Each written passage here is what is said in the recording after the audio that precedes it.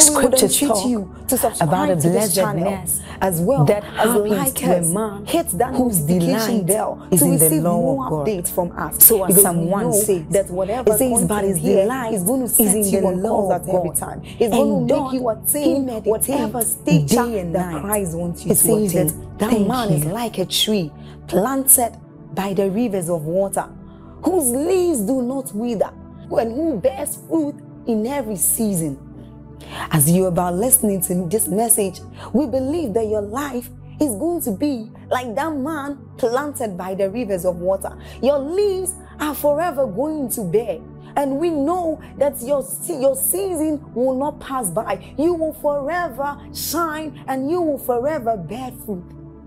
We have a lot of content to share with you.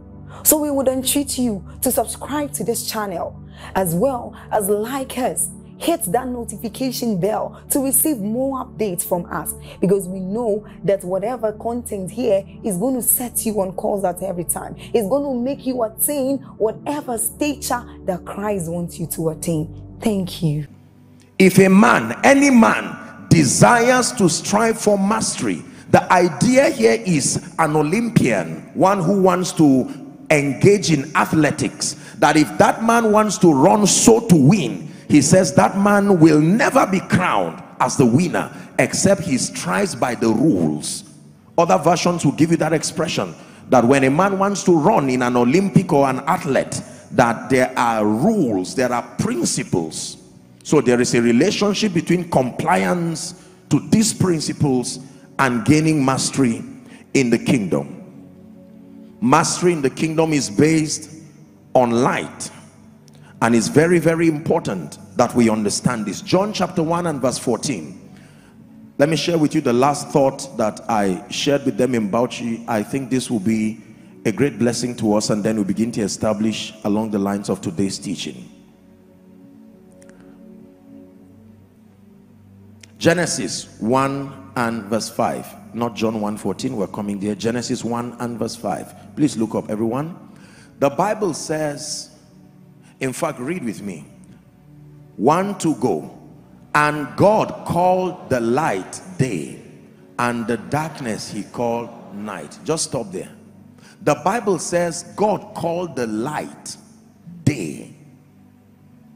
So in God's mind, what makes a day is not the passage of time. What makes a day is the appearance of light. That every time a man has light, he has entered his day. It is not the passage of time that determines whether your day will dawn. It is the excellency of the light that comes. God called the light day, but he called darkness night. So no matter what time of the day, if you are a possessor of darkness, you are in your night time. God called the light day, he called the darkness night. So if I want to turn my darkness or my night time to day, I don't have to wait for time to determine it. There is a level of spiritual illumination that can turn my night to day. At the instance of light, darkness can turn to day. You are in this beautiful auditorium right now. If you had been here since morning, or you don't have any access to a timepiece to know what time it is, if I told you it is night now, you may hardly believe. Is that true? Because the light here gives the illumination that is equivalent to that of day. Can I tell you this? Waiting for time to turn your night to day is a total waste of time. In God's mind, day is equivalent to light. He called the light day, and the darkness he called night. So as you pay attention to the things that I'll be sharing with you, I pray that the light that comes from this teaching will sustain the power to turn every night to day, in the name of Jesus Christ. Hallelujah. The first thing I want to talk about, when you want to gain mastery, you have to understand the first concept we are going to deal with here in part 1. Wherever we stop, we'll take from there next week, is the spirituality of life. Please write it down. This is a concept and a truth that most believers do not have that understanding of.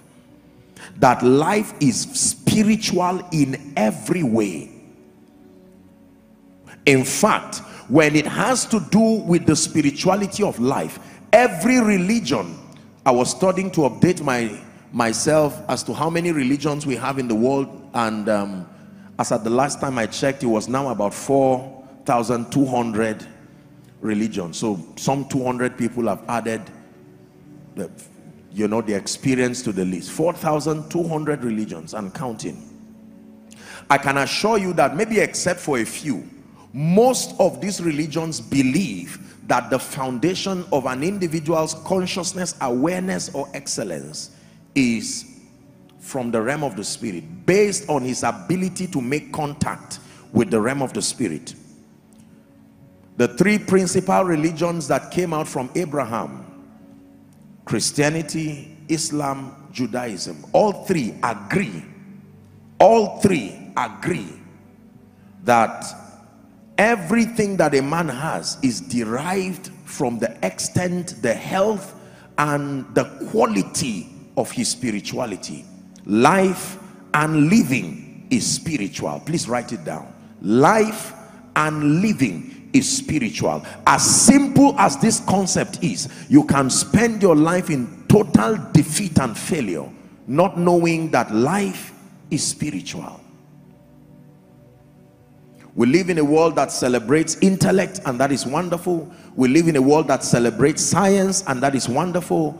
But I must tell you that everyone who has done anything worthwhile on earth beyond a normal human frequency would agree that they outsource their intelligence or whatever advantage they had from the realm of the spirit. Whether it's a scientist, whether it's a religious leader, the faith life is no exception. Life is spiritual. Romans chapter 1 and verse 20. Life is spiritual. The Bible says, for the invisible things of him from the creation of the world are clearly seen, being understood by the things that are made, even his eternal power and Godhead, so that they are without excuse. He said the invisible things from creation are now seen, they are manifest by the things that are visible. So the Bible tells us that there are two realms and two dimensions of reality. There is what we call the invisible realm. Take note, invisible with respect to your seeing.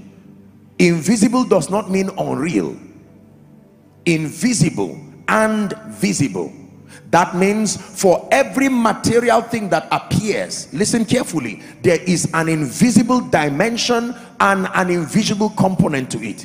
It was Apostle James who was teaching us on faith and works, chapter 2 and verse 26 of James, and he borrowed a phenomenon to help us understand faith and works. And here's what he said: for as the body without the spirit is dead, so faith without works is dead.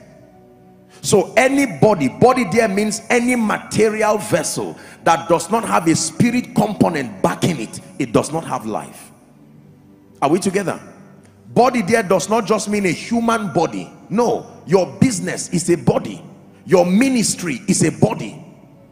Everything is a body. If you cannot show the spirit that empowers it, then it is dead. That means the formula for destroying any body is to create a system of separating it from the spirit that backs it. Is that true? When you want to save a man from tragedy, you call it deliverance. How do you save that man? Because the conditions, that the physical conditions are bodies, and there is a spirit that is giving that condition life.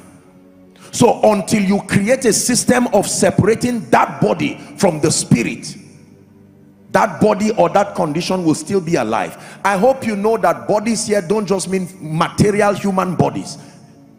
Troubles are bodies. There is a spirit that gives them life, and for as long as that spirit has not been separated from that condition, it will continue to act as though it is a living thing. Very powerful. Life is spiritual. 2 Corinthians chapter 4 and verse 18. 2 Corinthians chapter 4 and verse 18. The Bible says, while we look not at the things which are seen, but the things which are unseen. I would always bring your attention to this. Unseen does not mean unreal. Unseen does not mean unreal. Please look at me. If I ask you to describe for me everything you can see on this stage, you most likely will be talking about the monitors, maybe the fans, the flowers, and so on and so forth. But the Bible tells us that in Mount Zion there are many other things you are not seeing. The Bible says there is within the midst of God's people an innumerable company of angels. Question: where are they? Just because your physical sight cannot capture them does not mean they are not there, because in the course of every service you will see operations whose origin is not physical. For instance, when someone starts shouting under the anointing, who touched the person? You have a neighbor and you can't see anything between two of you. So what is responsible for that extra phenomenon? It tells you that there is more than you can see. Life is spiritual. Hebrews 11 and verse 3. Hebrews 11 and verse 3. Through faith, the Bible says, we understand that the worlds were framed by the word of God, so that the things which are seen were not made of the things which do appear. Do you know what that means? The mother that gave birth to anything physical is invisible. Now, there are mothers here with children, and we are able to relate with that experience because both the mother and the child are physical. Is that true? But now, imagine that a mother is invisible and you just keep seeing children. You know that they come from somewhere. The Bible is saying that everything you see in your physical realm is only a child, that the mother that gave birth to that child and continues to give birth to that child you call your physical realities is the realm of the spirit. Write this down, please. The realm of the spirit governs the physical realm. Very simple. It will never change. The realm of the spirit governs the physical. Whether you are interested in being spiritual or not, this is an information that your life depends on. The realm of the spirit governs the physical realm. You must understand the frailty of the physical realm with respect to the realm of the spirit. That means with respect to the realm of the spirit, this physical realm is very frail. It is subject to change. Anything you see that is physical under a certain condition, the realm of the spirit can superimpose upon it and change it. It is both good and bad news. The good news is that whatever is physical that is inconsistent with what God has said about you, there is a provision by tapping into the supply of the spirit to change it. The bad news is that when you are careless about any physical good thing, an expression can come from the realm of the spirit and also change it to the negative. An example: while men slept, the Bible says the enemy came as a farmer and planted something. You went to bed and woke up with something you can't remember going to bed with, because the realm of the spirit controls the physical. You must master, therefore, the keys that translate physical realities, spiritual realities into physical realities. You must master the keys that translate spiritual realities into physical manifestations.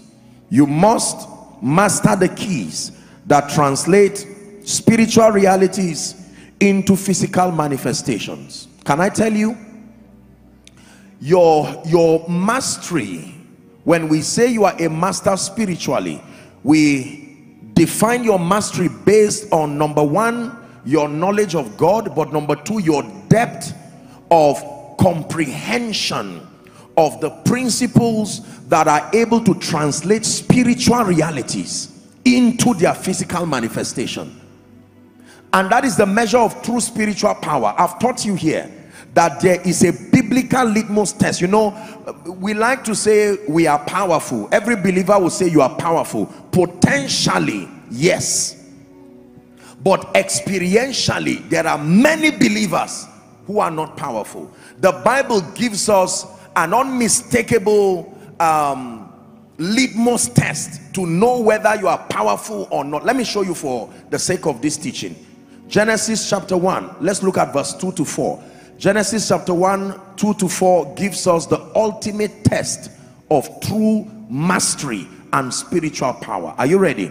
The Bible says, and the earth was without form and void, and darkness was upon the face of the deep. Then the Bible says the Spirit of God moved or hovered upon the face of the waters. Verse 3, and Elohim said, light be, and there was. Watch this now. True spiritual power is your ability to say, and then it happens. And God said, and there was. It doesn't matter what he said. So like God, when you rise through mastery to a point where you can say and it happens, and God said and there was. Verse 4, and God saw what he said. So you must see what you say, and what you say, when it appears, it must be good. These are the conditions. The ability to say and it appears, it becomes visible to your eyes, and it is good. That is spiritual power. The ability to say, and then it becomes, then you will behold it, because the Bible says the word became flesh, and then it dwelt among us. That which was invisible now gained a material expression, and we beheld even the glory of God as of the begotten of the Father, full of grace and truth. So if you are able to say, and then it happens, and then we see it and it is good, you are truly powerful. The centurion had this understanding, and he came to Jesus, and when Jesus said, okay, let me respect you by reason of your office and come to your house, he said, no, there is something I know, for I am a man under authority, having soldiers under me. I say to one, go, and he goeth. I say to one, come, and he cometh. Jesus speak the word only, and Jesus said, I've not found this faith, I've not found this construction. Who taught you this? Who taught you that the true proof of power is the ability to say and it happens? That God is bringing us to points where our words are no longer empty babblings and ramblings of men, that your words carry power. And what drives this kind of result is understanding the spirituality of life. Please say after me, life is spiritual. That means for everything that happens in your physical world, trying to deal with it spiritually is proof of amateurism. Immediately, are you seeing that many believers never really get to grow and to be strong? Why? Because we usually will address the issues of our life primarily from a physical standpoint. The Bible is full of many instances where Scripture tells us that our wrestle is not against flesh and blood. Is that true? When Jesus begins to deal with things, he starts from the realm of the spirit. When God wants to deal with things, he starts from the realm of the spirit. It is only men that deal with things physically, and that's why there's hardly any victory. So the financial situation, the spiritual situation, the health situation, whatever condition it is, the origin is from the realm of the spirit. We have the privilege of learning this from the book of Job. I'm not going there because of time, but the book of Job, theologically speaking, is believed to be one of the earliest books in the Bible because of the context. And I'm not here to do any theological argument about it, but the Bible tells us that there was this man called Job. The Bible records that he feared God and eschewed evil. And then he said at a certain time that the sons of God came to give accountability before the Lord, and Satan was in their midst. And there was a discussion between Satan and God. Have you considered my servant Job? And Satan began to speak and said, doth he fear you for nothing? Give me the permission to touch everything around his life and he will curse you to your face. And he said, all right, so you go. And then the Bible makes a very interesting statement. It said there was a certain day. That means there was a date allocated for that which was finished in the realm of the spirit to find expression. there was a certain day. It is your assignment as a believer to keep shifting that certain day so that it never manifests in your life. That the conclusions in the realm of the spirit, that means everything concluded in the realm of the spirit depends on your cooperation to give it a certain day. When all that discussion finished in the realm of the spirit, while it was happening, I'm sure Job got up and was enjoying with his children, not knowing that time had been allocated for something in the realm of the spirit to find expression. Your not gaining mastery will allow many certain days you are not part of. Why should a discussion happen in the realm of the spirit and its manifestation happen in this realm? I become the principal victim, and yet I did not contribute to choosing the day. You read the book of Esther, you will learn that it was through divination they chose the day that Haman was to strike. They didn't just select any day. It was a discussion in the realm of the spirit by divination to find what day is most appropriate for this transportation to come unhindered, and they chose the date.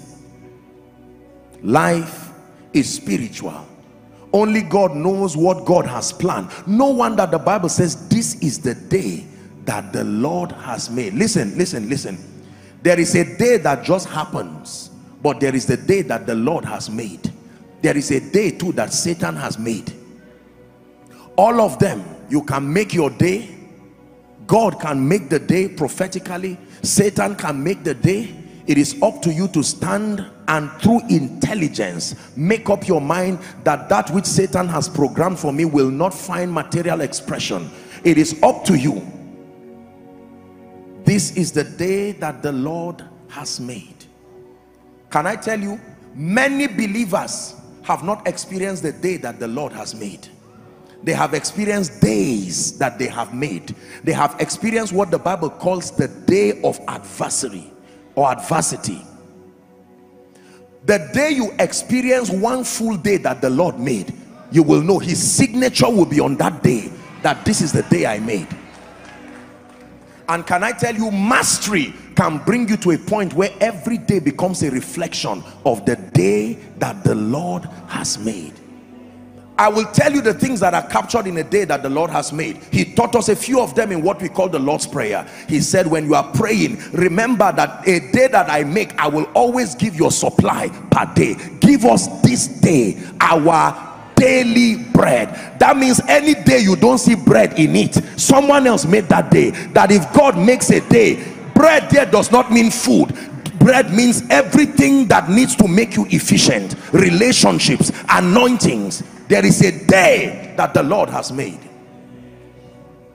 But just because he made it does not mean you will walk in it. Striving for mastery. This is the day that the Lord has made. For the Bible to tell you this one is God that made it, it means there are many other expressions of that day. There is the one Satan can make. Ask Job. Job did not experience Satan's days every day.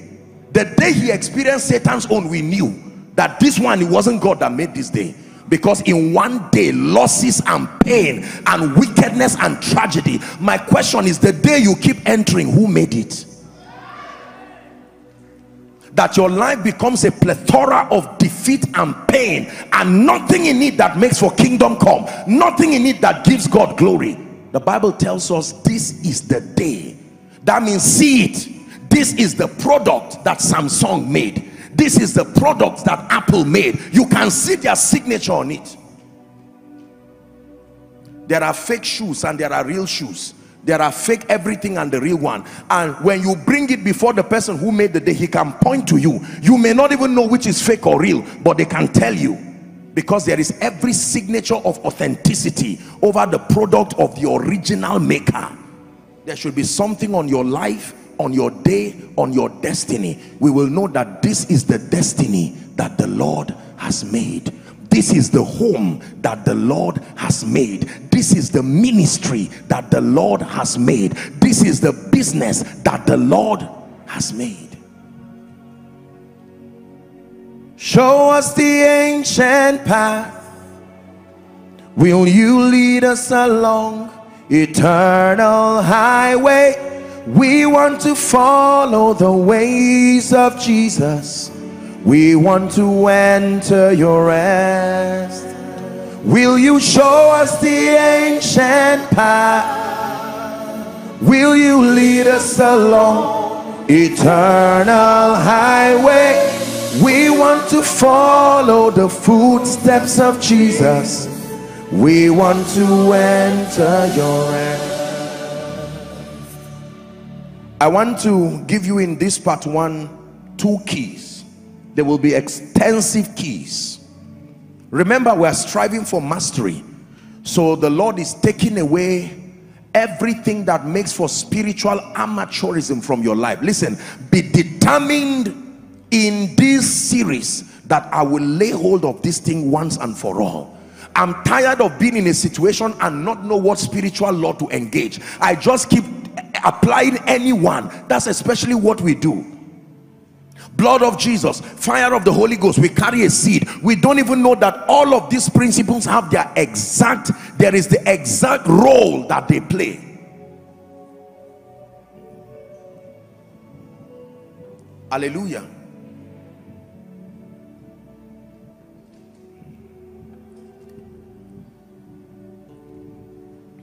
I made up my mind that I would submit myself to learning and gain understanding and gain mastery from scripture over every aspect of the kingdom life that God will grant me the grace to pursue. I still remain a student pushing towards that mark, that price of the high calling. But I can tell you, so far, I thank God for that decision. You can gain mastery. Listen to me, ladies and gentlemen. You can strive and go into perfection. Hebrews chapter 6, the Bible says, therefore, leaving these elementary principles of this and that, he lists 6 of them, foundations of the Christian faith. Hebrews 6 and verse 1. It says, therefore, leaving the principles of the doctrine of Christ, let us go on to what? Perfection. Not laying again the foundation. And it lists 6 of them. There are 6 of them that make the foundation. But it says, listen, you can exhaust them and then go on to perfection. The word perfection there is maturity, stature. Let us go on to perfection. That means I need to come to a point where my prayer works. That every time I open my mouth to pray, I'm not hoping it will work. I can know that it works. Are we together? Imagine if the meal you plan to eat after service now, the person cooking it is not sure if the food will be ready or it will be done. How would you love to fellowship with that kind of person? That with the hunger from service, after praying and shouting, you rush home and you find the person still wondering, is it onion or put first? Say, what have you been doing for 5 hours? Say, I'm not sure. I just didn't want to make a careless mistake. The person should not be there. There are occasions that will only allow room for masters. There are realms where you are not allowed to be on practice while you are there. You must have done your homework. The throne is not for learning. No. There is the cave of Adullam that gives you an opportunity to do your trial and error. But then when you are to get to the throne, because one mistake on the throne will also be taken as law. And people will pay the price for it. God wants to bring us to greater levels of perfection and mastery. Let me give you 3 keys. The first key that controls the pursuit for attaining unto mastery, having understood the foundation that life is spiritual, you want to translate realities from the realm of the spirit to be made manifest in this realm. The first key is understanding prayer. Please write it down. Don't assume you know what I'm saying. Understanding prayer. I can tell you many people pray, but very few people understand prayer. There are many believers who cannot tell you the role that prayer has to play as far as their actualizing destiny is concerned. People just pray because you were born into a faith experience that prioritizes prayer. So when we say open your mouth and pray, everybody is talking. We're saying all kinds of things, and the results show that we are not gaining anything. Listen, let me tell you this. Generally speaking, This I think we'll have to look at it. There's a scripture in my mind. Help me, Holy Spirit. Haggai chapter 1. I hope I'm right. Haggai chapter 1. Please give us verse 5. Every time something goes wrong in your spiritual life, the Bible mandates, that's right, that you consider your ways. It means there is something wrong with your approach. We're reading 5, 6, 7, but let me take it slowly. Now therefore, please go back to verse 5. It says, thus saith the Lord of hosts, the reason why things don't seem to be working for you, consider your approach. There is something you have not understood. Verse 6. It says, you have sown much. Look at the various conditions that necessitate you considering your ways. You have sown much, a lot of effort, but little results. It says you eat and you do not have enough, insufficiency. You drink but you are not filled with it. Ye clothe you but there is nothing warm. And he that earneth wages earneth to put it in a bag that is full of holes. Look at, he's describing negative conditions and he's saying consider your ways. There is something wrong with your approach. The outcomes are a report card that you need to strive for mastery. Are we together? You have sown, there's some little results, but there's nothing much. You eat but you are not satisfied, there's insufficiency. And then verse 7, he mandates you for the second time, consider your ways. Everybody say the ways of God. This is very, very important. So one of the keys is prayer. James 5 and verse 16. Let's discuss on prayer a bit. If most believers understand the power of prayer, I want to quote something here. While I was studying for this series, I came across a very simple quote by E.M. Bounds. For many of you, you have studied E.M. Bounds. E.M. Bounds was an authority in the school of prayer, and he wrote something that is very powerful. I want to quote it. Please listen carefully. He said, of what infinite importance is the place of the intercessor, is the place the intercessor holds in the kingdom of God. Is it not indeed a matter of wonder that God should give men such power? It's a question. He said, yet there are so few who know what it is and how to take hold of its strength and pray down the blessing of God upon the world. E.M. Bounds. What he's trying to say is that the intercessor, he's speaking with respect to intercession, and he's saying that most believers do not know the kind of power God has given them in prayer, and that only few have understood that if believers knew the power that was given to them in prayer, how that they can rain down blessings from heaven, they can convert spiritual riches and realities and give them material expressions if they truly understand prayer. In Mark chapter 11 and verse 24, Mark chapter 11 and verse 24, therefore I say unto you, what things soever ye desire, when ye pray, not if ye pray, believe that ye receiveth them and ye shall have them. Please look up. There is nobody who ever gains mastery in the kingdom, mastery in converting spiritual realities into their material expression without understanding the ministry of prayer. Efficient prayer is taught. You don't just pray, you are taught to pray. In Luke chapter 11, I think it's Luke chapter 11 from verse 1. Let's look at it. I hope I'm right.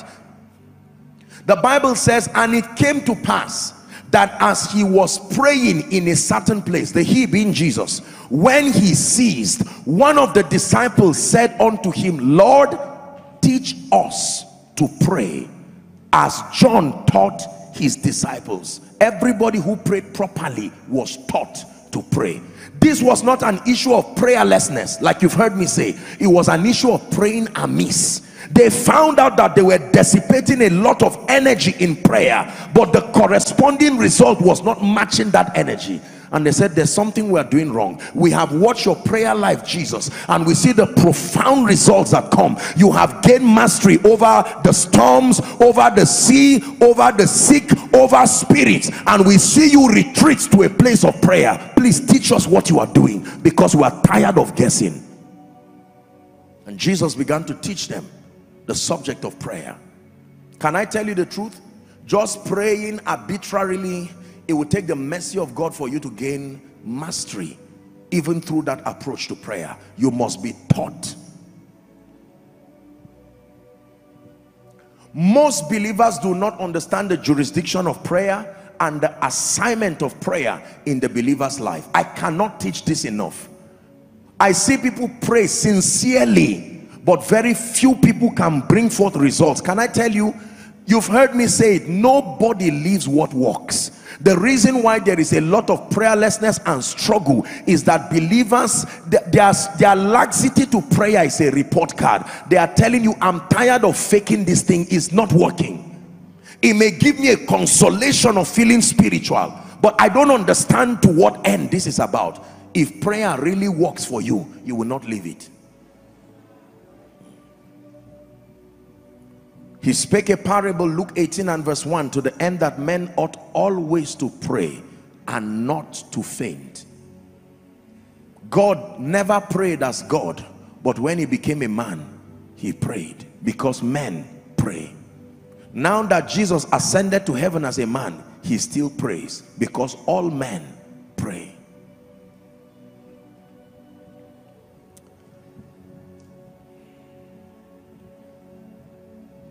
I've studied the subject of prayer a bit, I can tell you, and my assignment when I study things is to compress them to an expression that is very useful and applicable to the general body of believers. And I found out, maybe more, but in my experience, and I believe it is consistent from scripture and with scripture, that there are 4 major assignments of prayer in the life of the believer. I want you to write it, and please never forget it. No matter how many times you've written it, write it down. Prayer, according to scripture, has 4 major assignments in the life of the believer. Number 1, the first assignment of prayer in the life of the believer is for growth and transformation. In order of priority, this is the highest assignment of prayer in a believer's life. Unfortunately, most people have not tapped into this possibility that you gain mastery by evolving to superior levels of yourself, even in the place of prayer. Luke chapter 9 and verse 29. The Bible says, and as he prayed, the fashion of his countenance was altered, and his raiment was white and glittering. Say prayer. You can grow and you can be transformed in the place of prayer. I show you a believer who does not engage in prayer consistently, forget about mastery. You cannot gain mastery in this kingdom if you ignore prayer, and if you do not understand the assignment of prayer to your life. Growth and transformation.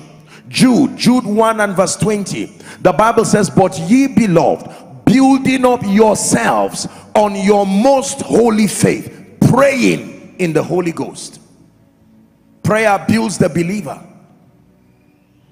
Prayer can turn a weak you into a strong you. Prayer can turn a very timid carnal you into a spiritual version of yourself. Men ought always to pray and not to faint. Number 2, I just want to touch it quickly so that we'll move to the other one. Making requests and obtaining promises. This is the second assignment of prayer from scripture, for making requests and obtaining promises. Every time you want to make requests and you want to obtain promises, the platform for making this happen is prayer. Philippians chapter 4 from verse 6, it says, be anxious for nothing, but in everything by prayer and supplication with thanksgiving let your requests be made known unto God. making requests and obtaining promises. Number 3, very quickly, the third assignment of prayer in your life is for spiritual legislation. What is spiritual legislation? Decrees, creating possibilities in the place of prayer. Decrees, creating possibilities. Job 22 and verse 28. Please give it to us quickly. Job 22 and verse 28. Thou shalt also decree a thing, and it shall be established unto thee, and the light shall shine upon your ways. You shall decree a thing. It happens in the place of prayer. Numbers 14:28. Numbers 14:28. Say unto them, as truly as I live, saith the Lord, as ye have spoken in mine ears, so will I do unto you. Not just as much as you desire. If you speak in my ears, I will do it just like you have said it. Making decrees, obtaining promises, then spiritual legislation, and then number 4, warfare and intercession. The last dimension and jurisdiction of prayer in the life of the believer is for warfare and intercession. Ezekiel 22 from verse 29 to 31. Very quickly, Ezekiel 22. The people of the land have used oppression and exercised robbery, and have vexed the poor and the needy. Yea, they have oppressed the stranger wrongfully. 30.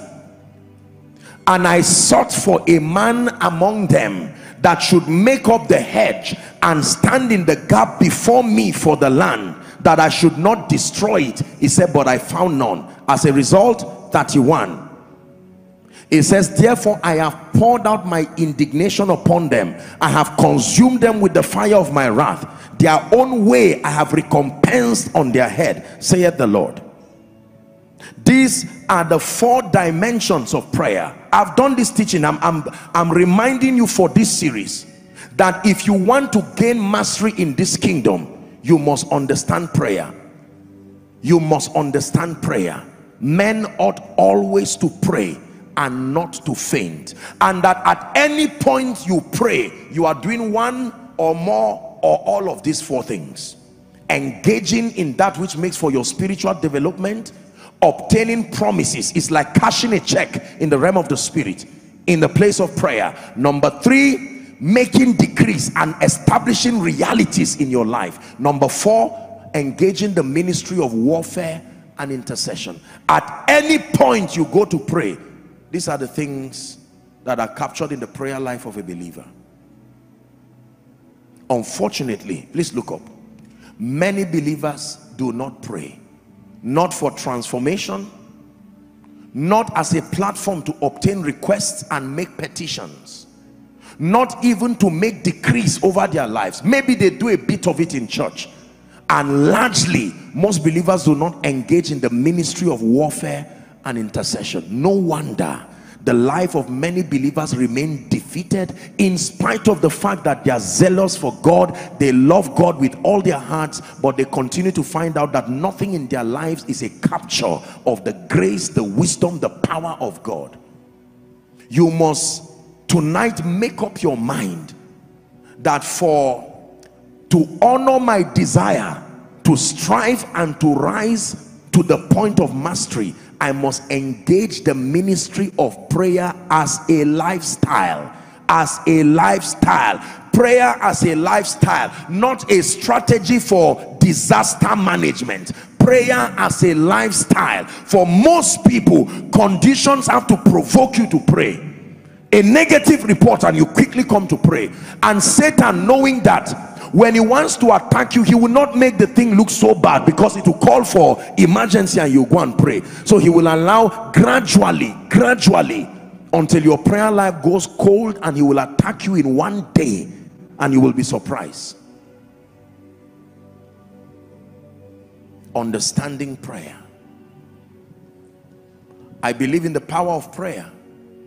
I am a product of the ministry of prayer. We must submit ourselves to the ministry of prayer. You must obtain grace from God. I pray that you will believe the things that I'm teaching you. That a believer who is determined determined to pray with understanding. Please take note, with understanding. I submit to you that in the body of Christ there is a lot of zeal. People pray and pray, and even if you are God, the way you see people pray, you are wondering, why is this person's life like this? I can tell you that most of our prayer is not guided by understanding. For many believers, we think it's the stretch and the energy invested that is equal to results. It is not so. Most believers do not pray according to scripture. Most believers do not pray according to knowledge. There is such a thing as praying amiss. Have you read it in scripture? Apostle James said it is possible for one to pray amiss. He says, let that man not think he will receive anything from the Lord. Prayer. That every time you bow your knees to pray, do you know how much of a blessing you will be if people know that your prayer really works? So when you tell them, I want to pray for you, they are happy. There are many people, if you say, I want to pray for you, they just laugh at you because they know that you have not even sorted the subject of prayer. You don't even understand what you are saying. Change that narrative with determination. God wants the average believer listening to me to get to a point where you don't just pray, but you understand the jurisdiction and the assignment of prayer. Whilst you are seated in 1 minute, I'd like you to just begin to pray and obtain grace from God. You are seated inside, you are seated outside. Obtain grace. Let it be from the depth of your heart. Father, I obtain grace. I obtain grace to fan my prayer altar back in the name of Jesus, the Son of the living God. Someone is praying. Shiprande kaskadela hasibash. Magata prande gedebeleko siata. I obtain grace. I can pray negative things out of my life. I can pray the will of God into my life and destiny. You want to strive for mastery, you must understand prayer. Hallelujah. Listen, the Bible recommends, listen carefully, the Bible recommends an approach to prayer. The most effective dimension of prayer, second only to praying in the spirit, is praying the promises of God. Write it down, please. Praying the promises of God. Isaiah 41 and verse 21. The word of God, as you know, defines the boundary of God's commitment to the believer. That means God cannot be committed to the believer outside of the provisions and the allowance of scripture. Let me repeat myself. God cannot be committed to the believer outside of the provisions and the allowance of scripture. The word of God defines the boundary of God's commitment to the believer. It says, produce your cause, saith the Lord. Bring forth your strong reasons, saith the King of Jacob. Do you know what this means? Approach prayer like a legal system in the realm of the spirit. Don't just say, God bless me. Based on what? Don't just say, God change my life. You are God. That's the kind of prayer we pray. Lord, I'm tired of this situation. Arise, oh God. Based on what? It says, produce your cause. Bring forth your strong reasons. That means bring my word to me in prayer. The scriptural basis that commits me to move on that wise. Are we together? So the devil is plaguing your family, plaguing your life, and you say, God, I'm tired of this situation. In Jesus' name, I assure you, you reported your situation, but you didn't pray.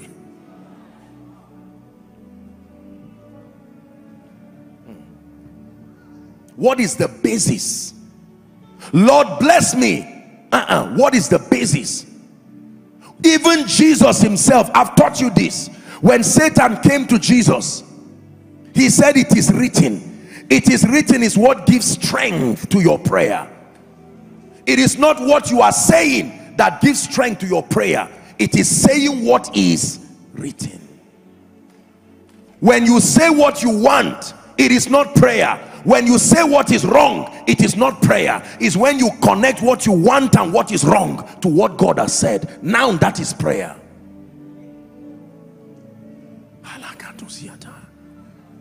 Father, your word declares that though my beginning be small, my later end will greatly increase. Based on this truth, in the name of Jesus, I place a demand upon the grace that makes for advancement and increase. Now you are praying. As simple as it sounds, I can tell you many believers will keep shadow boxing and believing they are praying. The promises of God. I've taught you here that the word of God contains three things essentially. Every time you open scripture, the word of God is a capture of promises, principles, and prophecies. Every time you open your Bible, you are interacting with, number one, the promises of God. Number two, the principles of the kingdom. Number three, prophecy. Can I tell you this? If you are a leader here of a prayer group, you are a leader here of any prayer platform, don't just tell people pray, pray, pray. Bring the scriptures that support what you are asking. If not, I can guarantee you wasted your time.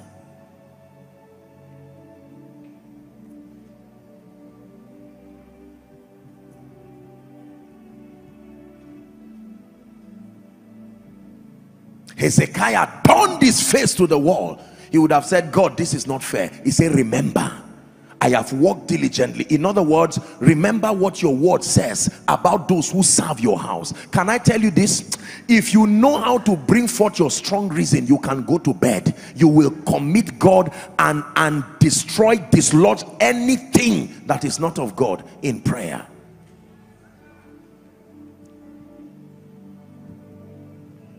I speak life. I speak life. You're gonna leave, oh my brother, my sister. I speak life. You are the head and not the tail. You will prevail.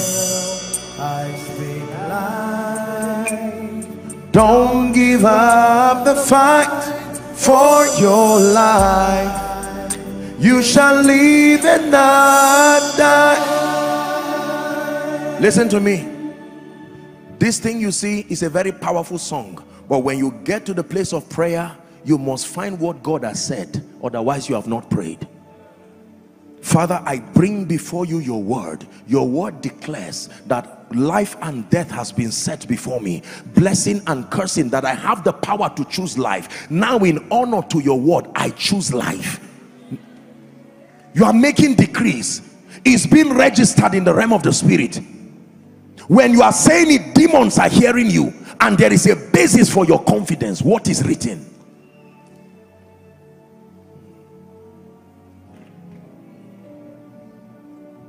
Father, your word declares that 1,000 shall fall by my side and 10,000 by my right side, that none shall harm me.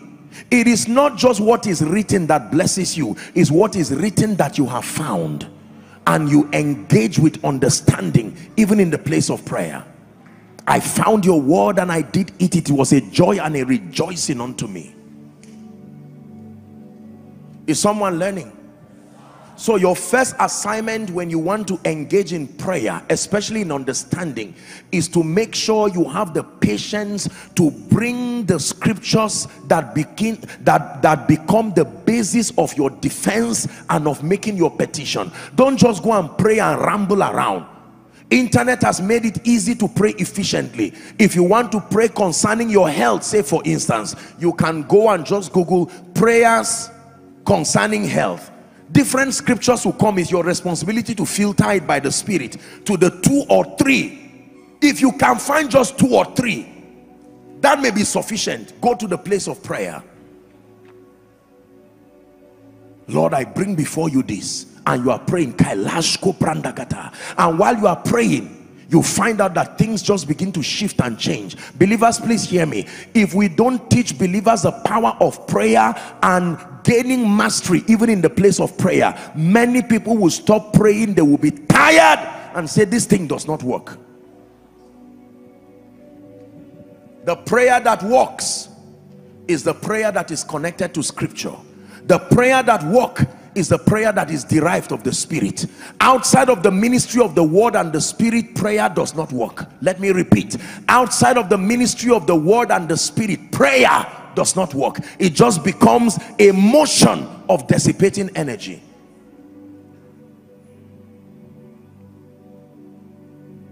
Prayer is based on what God has said.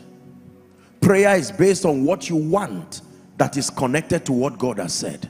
Your first assignment is to find out what He has said that relates to what you want. Now you can go to the place of prayer with understanding. The Bible says this is the confidence we have, that when we ask anything according to His will, He heareth us. So it tells you there is a possibility that you will not be heard if it's not according to His will. Hallelujah. Number 2. What is the second principle that we need to engage if we want to strive for mastery? Please write this down. Understanding and engaging the laws and the principles of the kingdom. The first is understanding prayer. The second is understanding and engaging the laws and the principles of the kingdom. I can spend weeks after weeks teaching this. Understanding and engaging the laws and the principles of the kingdom. That means your mastery in this kingdom is based on the degree to which you understand and engage the laws and the principles of the kingdom. Remember our initial scripture, that he that strives for mastery is not crowned unless he strives lawfully. Matthew chapter 16 and verse 19, please. Someone is rising to a point of mastery in the name of Jesus. Matthew 16:19. And I will give you the keys of the kingdom of heaven. Say the keys of the kingdom. Please shout it one more time. Say the keys of the kingdom. And I will give you the keys of the kingdom of heaven. And whatsoever thou shalt bind on earth shall be bound in heaven. Whatsoever thou shalt loose on earth shall be loose in heaven. Now King James did not do justice to what this really means. The expression is that you have a way of seeing what has been bound in heaven, then you now bind it on earth. Give us Amplified. Amplified will give us a clearer picture of what the Bible says. Now listen. I will give you the keys of the kingdom of heaven, and whatsoever you bind, declare to be improper and unlawful. That's what binding is. On earth must be what is already bound in heaven. Are you seeing now? And what is already bound, whatsoever you loose, declare lawful on earth, must be what is already loosed in heaven. He is saying that you have the power by access to the keys of the kingdom. Through knowledge, you can know what has been declared from the realm of the spirit to happen in your life. And with these keys, you bind and loose. With this key, you declare lawful and you declare unlawful as far as your life is concerned. The keys of the kingdom. You gain mastery by holding the keys of the kingdom. In Luke chapter 11 and verse 52, Jesus calls it the key of knowledge. Luke 11 and 52. He said, woe unto you lawyers, for ye have taken away the key of knowledge. Ye entered not in yourselves, and them that were entering you hindered. What wickedness! You didn't enter into that realm of mastery through knowledge, and those who now want to enter, you are stopping them. Jesus said, woe to you. He cursed those who were trying to stop people from gaining exact spiritual understanding. Listen carefully. Every time any dimension of the kingdom does not seem to open up to you, it means there is something wanting as far as your spiritual knowledge in that area is concerned. Every time any dimension of the kingdom does not seem to open up to you, it means that there is no knowledge in that area, or there is insufficient knowledge in that area. Leviticus chapter 9 and verse 6. Leviticus chapter 9 and verse 6. And Moses said, this is the thing which the Lord commanded that ye should do, and the glory of the Lord shall appear unto you. There is what you must know that activates what you do, and the Bible says the glory of the Lord will appear unto you. Believers, listen to me. Your prayer this night should be Psalm 25 from verse 4 and 5. Psalm 25 from verse 4 and 5. It says, show me thy ways, O Lord, teach me thy paths. Verse 5. Lead me in thy truth and teach me, for thou art the God of my salvation. On thee do I wait all day. He said, teach me.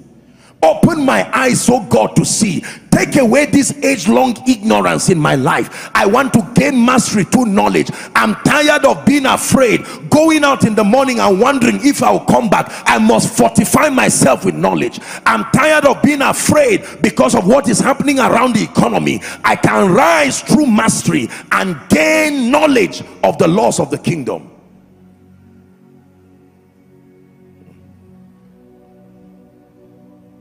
Most of us know that Moses saw the glory of God, but I will tell you, the first thing Moses asked for was not the glory of God.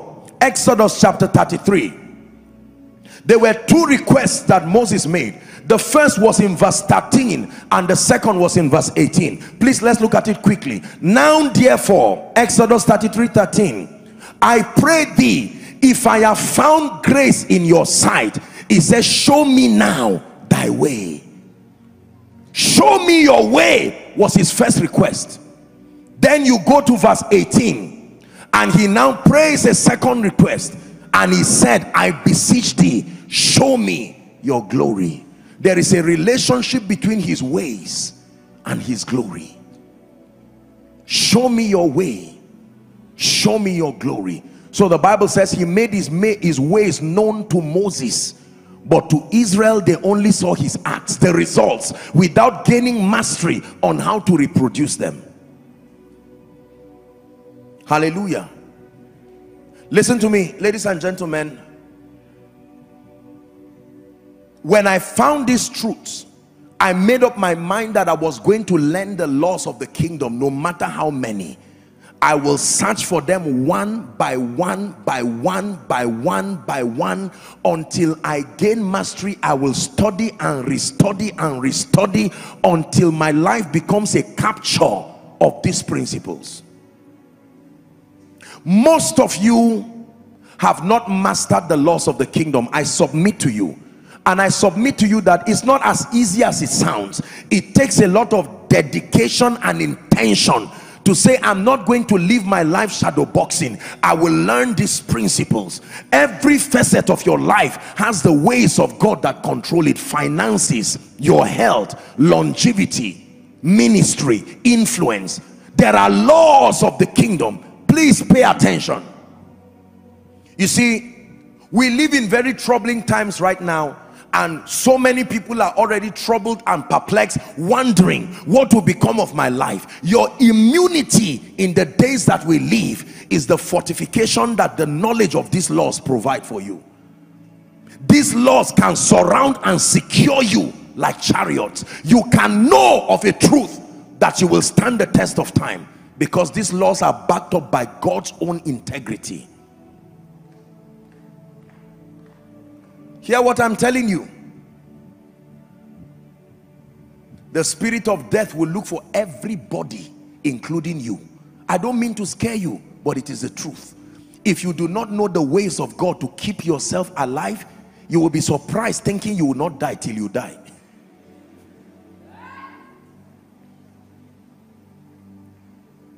The spirit of poverty will look for everybody, including you. Even Jesus said, Satan cometh to me, but he did not find anything, but he came. Are we together? In this kingdom, our defense is based on the power of the laws of the kingdom that we understand and we engage. For tonight, I will take two of these spiritual laws. Listen carefully, and then we'll pray. We'll continue next week. I hope someone is learning.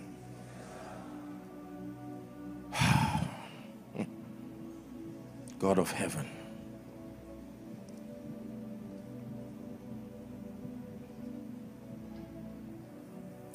These laws are so powerful and irrefutable that if you hang on to these laws and you learn these principles, ladies and gentlemen, your life will be a surprise even to you. Are we together? The first law is the law, I call it the sacrifice of total surrender. Just write it down.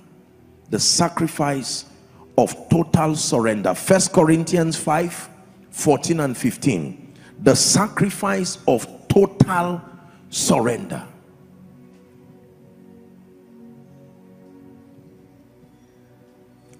Second Corinthians 5:14 and 15. Please give it to us. The sacrifice of total surrender.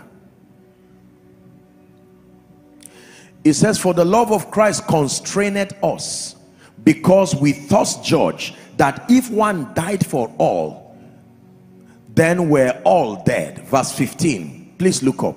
It says, and that he died for all, that they which live should not henceforth live unto themselves, but unto him which died for them and rose again. The sacrifice of total surrender. It all belongs to you. Oh, it all belongs to you. It all belongs to you. Oh.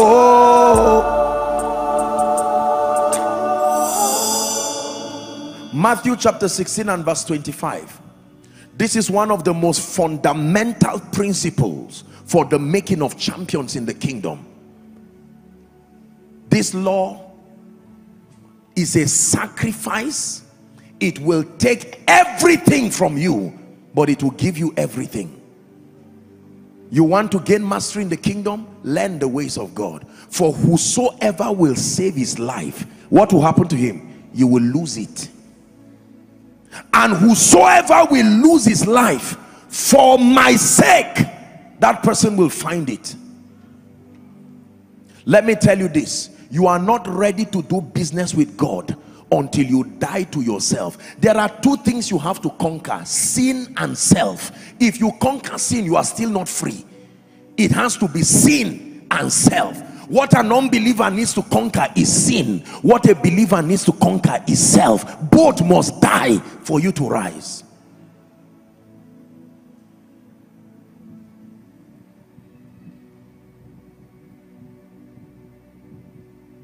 Except a corn of wheat falls to the ground and dies, it abides alone.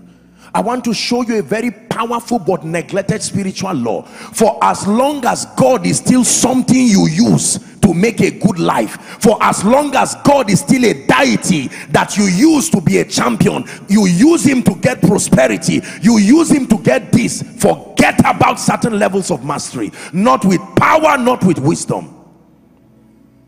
If it is the God of the Bible that you want to see him strong and mighty in your life, it must be the law of complete, perfect, unassuming surrender. Another word for it is death. I know you don't like what I'm teaching you, but please hear me. If you are striving for mastery, you have to obtain grace from God. Die to your desires, die to your feelings, die to whatever it is, anything that is not the Christ. I have been crucified with Christ, nevertheless I live. There are many people who want to gain mastery over the anointing. They just see wonderful things happen, they want anointings. No, you have to be dead. God does not trust you when you are alive to yourself. Your tendencies, the variables are too many. When you are dead, he can give you money. Because if you keep 1 million on a dead man's body, you come and meet it there. But if somebody is alive, even if he's sick, and you keep 1 million there, you will come and find 750,000. He didn't go out, yet the money left. The tendencies of men. Are we together? Let me tell you this. There are many believers that take God for granted. They think God just plays abracadabra. They pray all kinds of prayers. They want high level power. They want this level of grace. They want influence. And the price of death is a price they are unwilling to pay. I tell you sincerely, behind every strange dimension of mastery and grace is blood dripping on that altar. The price for life, I have taught you, is death. The size of God is so heavy, if you carry him alive in yourself, it will kill you. Listen to me. Many of you here desire higher levels of grace. You want to see God use you so mightily. You know what it means to die to yourself? It means there is nothing and no one that will ever have the ability to replace God in your life. To die does not mean to throw away your plans. It means to demote them to a point that God stands at the epicenter of your life.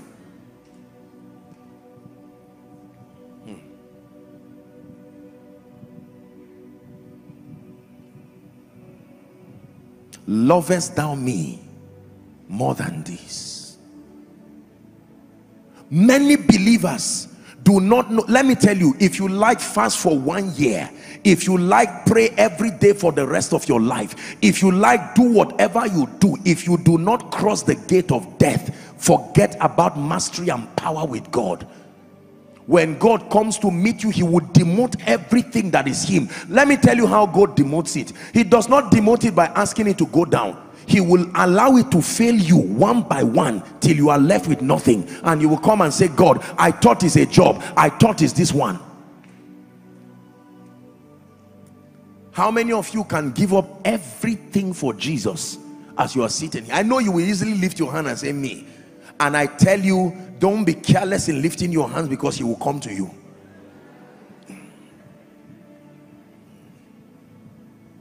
It's a very difficult law that you need the grace of God to keep. Because remember, you've spent your life building your reputation. You've spent your life fine-tuning your ambition. And here comes the King of Glory, pushing everything and wanting to take that place. It's as if you don't have a life again. Lord, you want to just come and damage my life and my self-worth? And he tells you, I don't kill, I only kill to resurrect. I give you another body, a life of beauty and glory. Help those under the anointing. You want to see the power of God, you want to see the grace of God, forget all these things. I know what I'm saying. You package seed offering, come and drop it. He will not impart that realm on you. Our generation just believes that money does everything. Just squeeze an envelope and drop it, and you want to drop a realm of power that only death can take you. No, sir. There is a place for those things, but that is not it. Total surrender. Total surrender. That is the price. Your prayer now finds value. Your word study now finds value when that surrender is in place. It's a sacrifice. I beseech thee, brethren, by the mercies of God, that you offer your bodies unto God, a living sacrifice, holy and acceptable unto God. He calls it your reasonable act of worship. Do you know what it means to be surrendered? You lose the ability to tell God no. To be totally surrendered means you have killed the option of no forever. Whatever you want, my answer is yes. Whatever you say, no more argument with you. You are final authority in all things.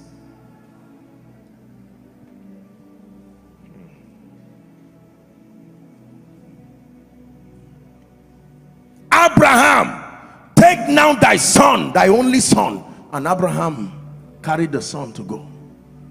Even Jesus himself, that was the law that he engaged. He came to the earth in obedience to the Father. Even when he didn't, the Bible did not hide the fact that Jesus himself didn't want to die. Go and read your Bible. In Gethsemane, the Bible tells us his prayer content. Father, if it be thy will. Jesus shift this cup away from me. But he said, nevertheless, not my will. That is the language of men who have died. Lord, truly this is what I've desired, but nevertheless, not my will. Not my will. Man of God, not my will.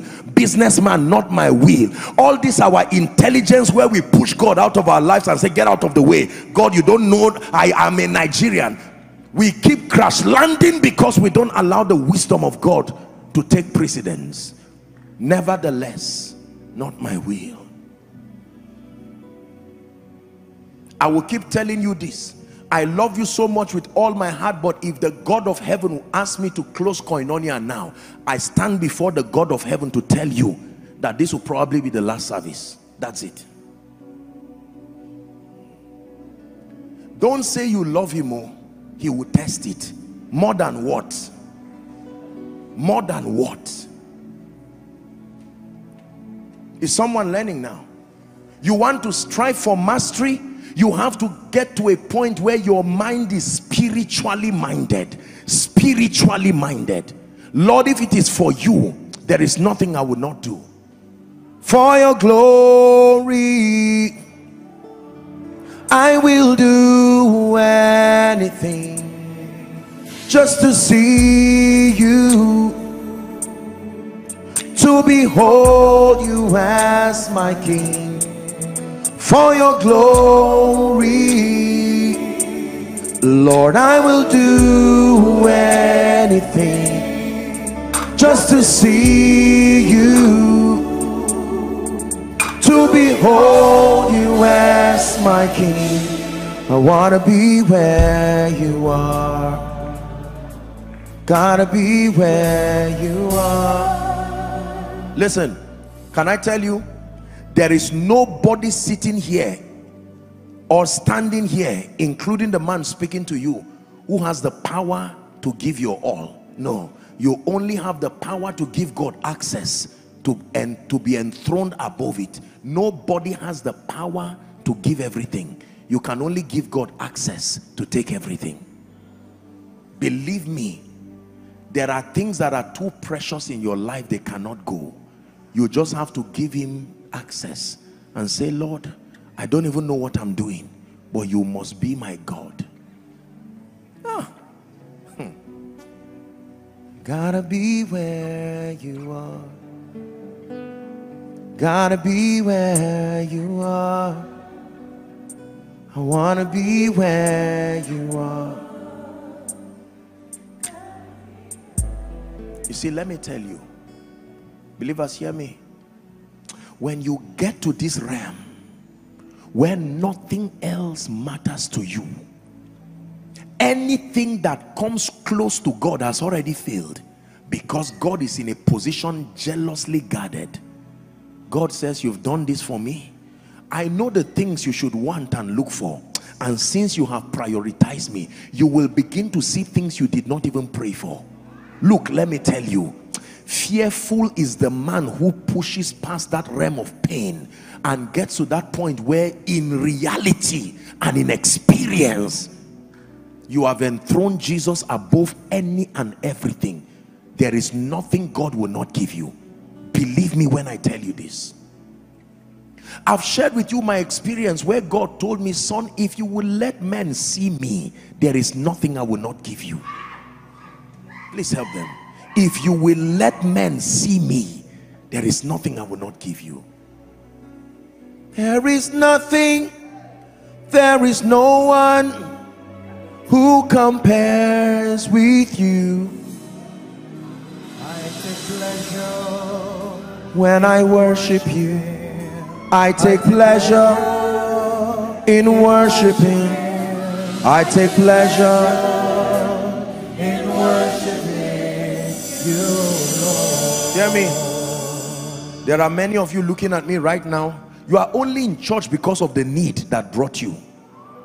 You are only in church because of something driving you. One altar from your village pursued you and you ran to the house of God. That is important. You are welcome. But can I tell you, you must get to a point with God where you say, Lord, I'm no longer playing games. I mean it seriously. Whether you bless me or not, you are still my God. Whether you prosper me or not, you are still my God. Whether my requests are answered or not, you are still my God. I'm not playing this church business with you of exchange, where I say give me breakthrough for my loyalty. You are not a politician. Everything, let it be yours. Can I tell you this? It is a very painful decision, but if you make that decision where everything belongs to him, your life, your reputation, your strength, your energy, now you have entered the realm of power. Now you have entered the realm of favor. Now you have entered the realm of uncommon grace. Now you have entered the realm of wisdom, where you become a friend of God. It takes death to be a friend of God. All these songs, people just claim I'm a friend of God. Do you know what it means to be a friend of God? Can I hide this from my friend Abraham? The realm of friendship is the realm of revelation. He comes to you. Believers, hear me. We need to teach the church of the Lord Jesus Christ that God is not all about miracles, that God is not all about breakthroughs and signs and wonders. I'm not saying they are wrong, but let me tell you, if all we keep chasing after, prostituting around just miracle, breakthrough, power, result, money, no, you have to move past those realms and get to a point where you say, Lord, you are my everything. There's no plan B. There is no plan B. We die here. There is no plan B. I'm not just trying to use you so that if something works, no.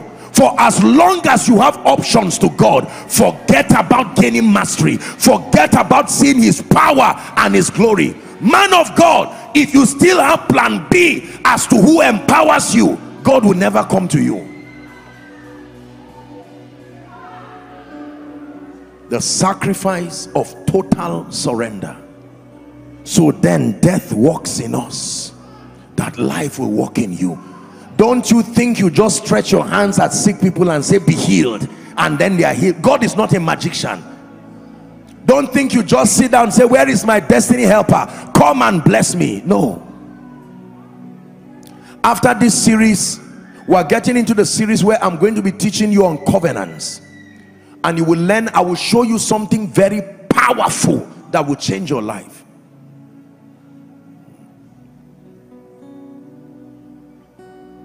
When you go and meet occultists and these people who walk, they don't hear anything like word of mouth. I'm going to be loyal, I'll be serious. And nonsense. You are just talking nonsense.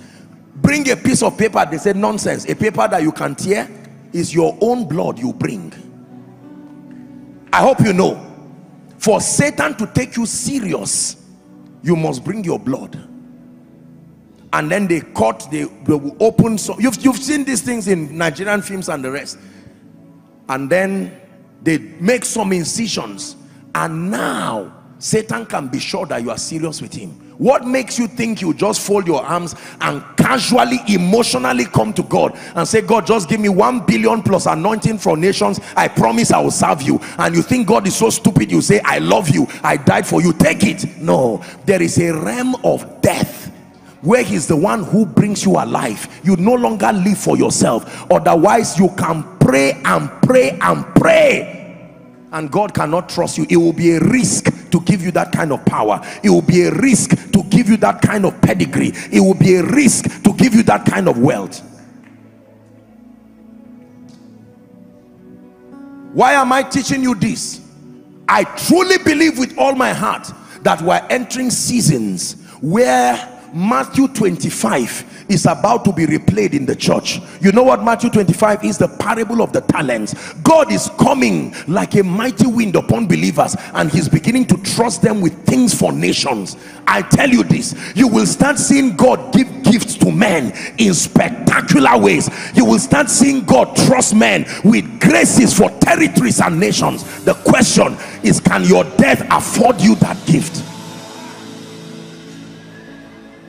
He gave unto one 5 talents. He gave unto one 2 talents.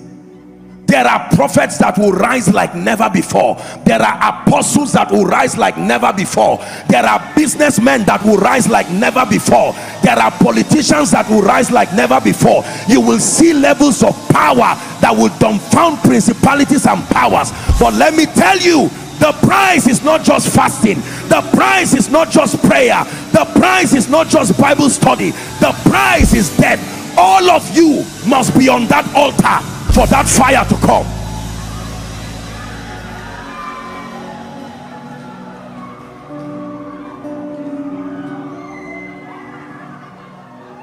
I lay it all down again to hear you say that I'm your friend. Help me find a way, bring me back to you. Hey, oh, you're all I want. Shema la sata brandege de balasu prakata. Ela shaprakata baronda celebra hasiata.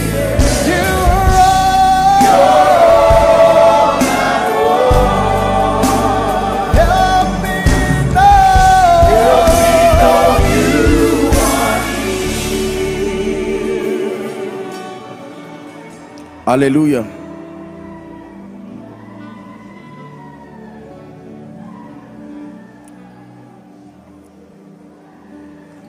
By this teaching tonight, God is already answering someone.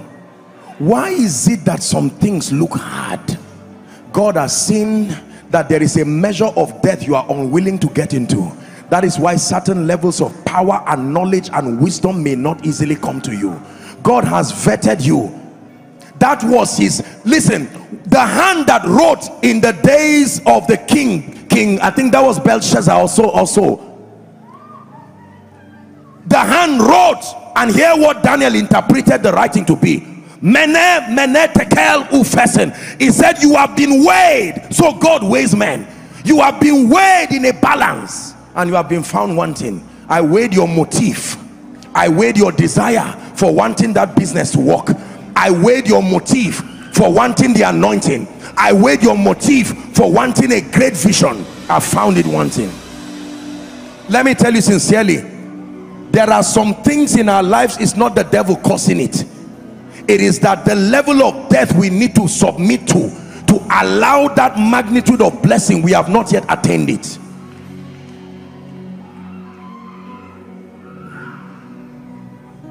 Businessman, it does not take God anything to arrange systems that bring you millions and billions. I assure you, this God of heaven has shown once and again that the cattle on 1,000 hills belong to him. But there is a level of death. You know what it means to sit down with hundreds of billions in your account in cash and assets and still roll on the ground before God? Go and ask Solomon what happened to him. Go and ask King Solomon. Solomon, who saw the manifested presence of God twice. Everything he wanted he had. But he got to a point in his life where the Egyptian women turned him and he forgot the God of heaven. He wrote the book of Ecclesiastes as a backslidden man.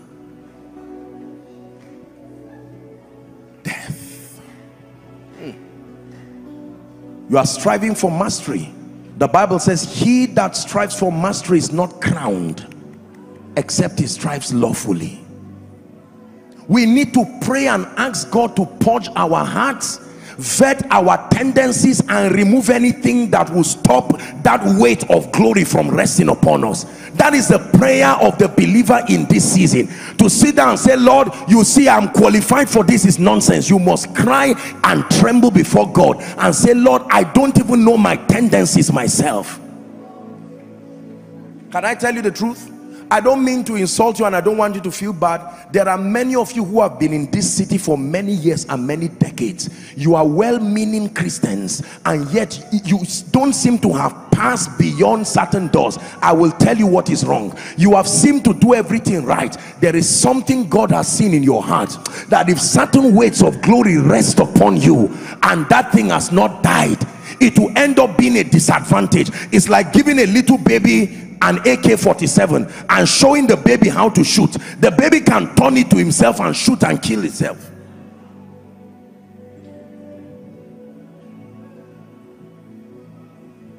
Create in me a clean heart, he said. Renew a right spirit. You can have a wrong spirit, not just a demon spirit, a wrong spirit, a wrong motivation. Renew a right spirit within me.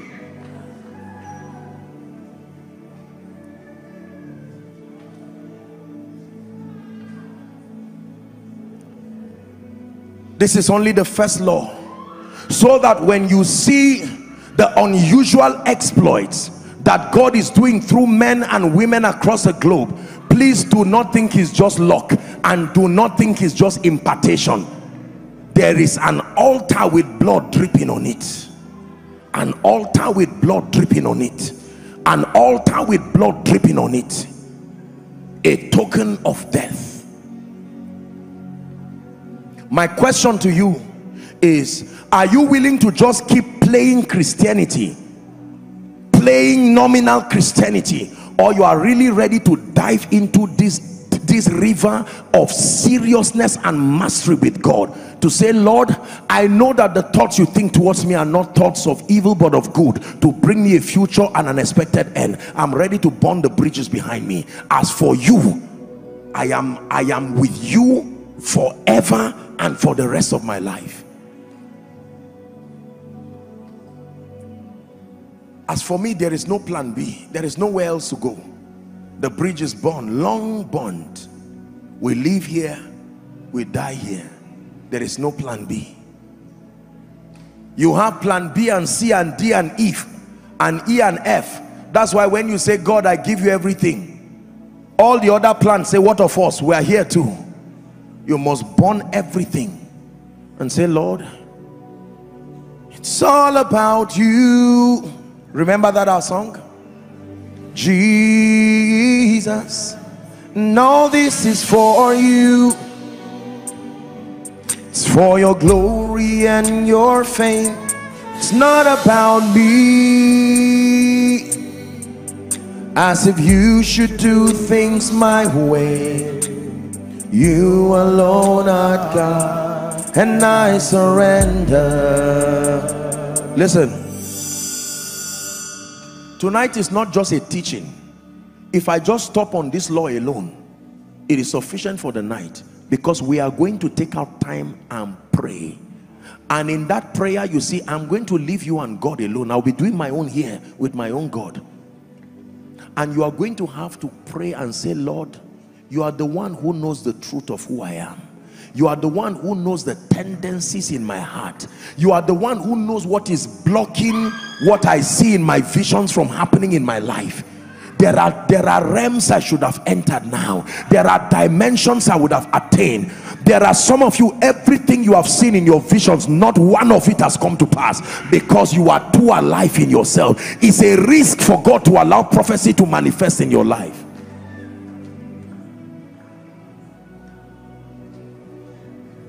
I, the Lord, search the heart.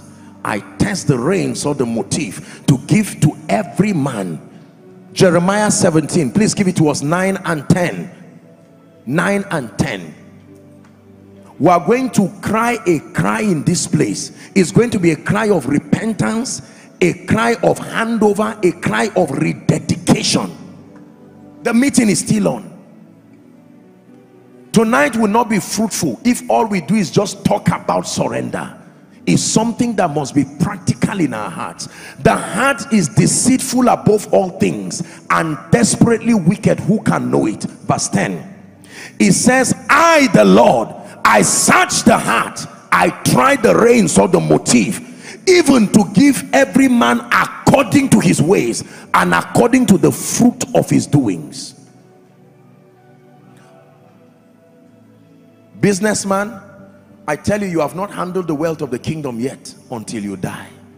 God can take a man's prayer point and bring to you. You see, let me tell you this. This is the reason why often God will pick people who are nobodies and honor them. You know why? Because of their lowly estate. It is easy. They are malleable.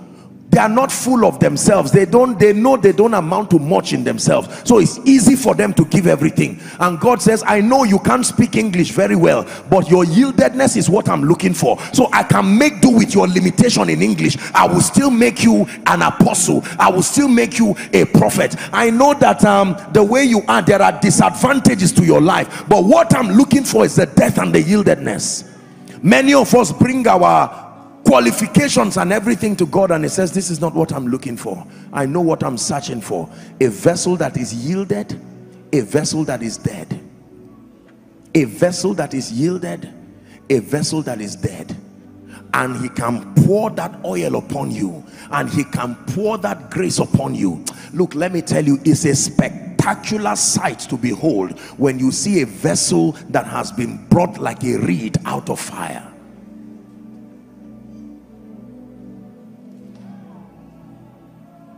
If you came to church tonight to encounter the God of the Bible, if you came to church tonight because you are serious with God, if you came to church tonight because you truly mean it with Jesus, if you came to church tonight because you know that the spirituality of your life is what controls everything around your life, then it was a good reason to come to church tonight. But if you came to church just to sign the register that I'm in church today, or you came to church to just escort someone for the fun of it, I love you with all my heart, but I may tell you it was not a wise reason to be in church.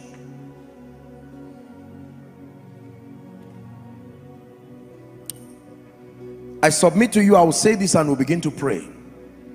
People see the things that God is doing in and through my life, and most times most people think this thing is just luck, or this thing is just about anointing. I think it's just an impartation that came. It's not true. Believe me when I tell you, it's not all about anointing. It's not all about just impartation. Go behind the scenes and you will find a pool of blood that still drips upon the altar. Still drips upon the altar. Still drips upon the altar. It is from that covenant of sacrifice, because sacrifice is a covenant. Psalm 50 and verse 5, gather unto me my saints, they that have made a covenant with me by sacrifice.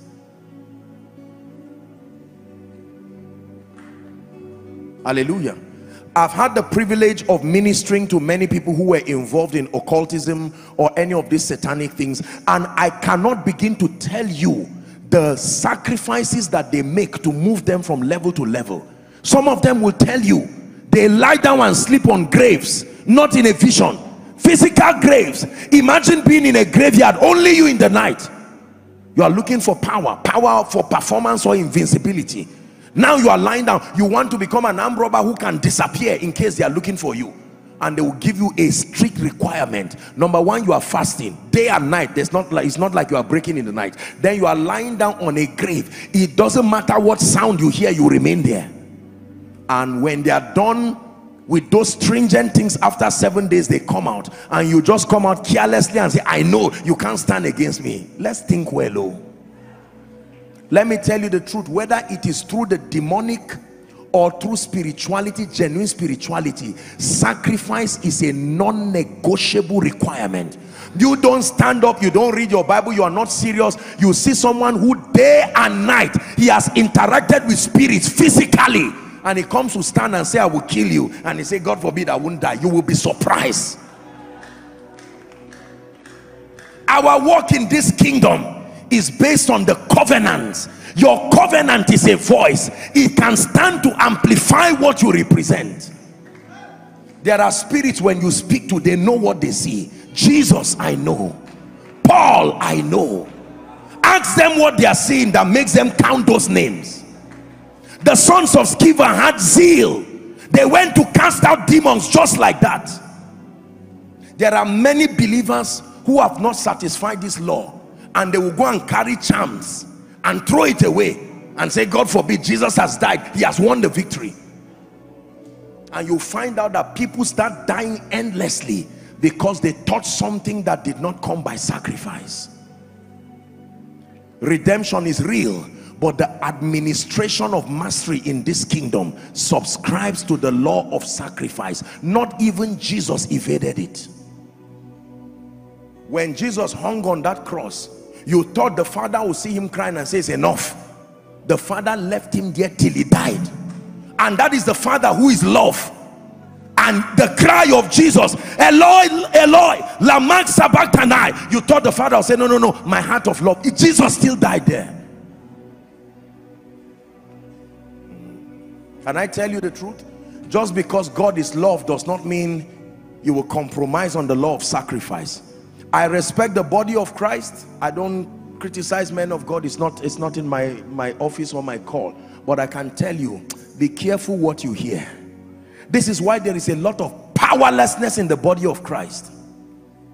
We just get up with arbitrary things that cannot stand the test of time in the midst of the darkness and the evil that is in our world. Can I tell you, the very altars that fight many families was initiated by sacrifice. And when we talk of sacrifice, we are not talking money, because most of the church has reduced sacrifice to money. So the moment you say sacrifice, people just think offering, and they think if I give 1 million, that's sacrifice. The sacrifice is you, not just the money. No amount of money will replace you.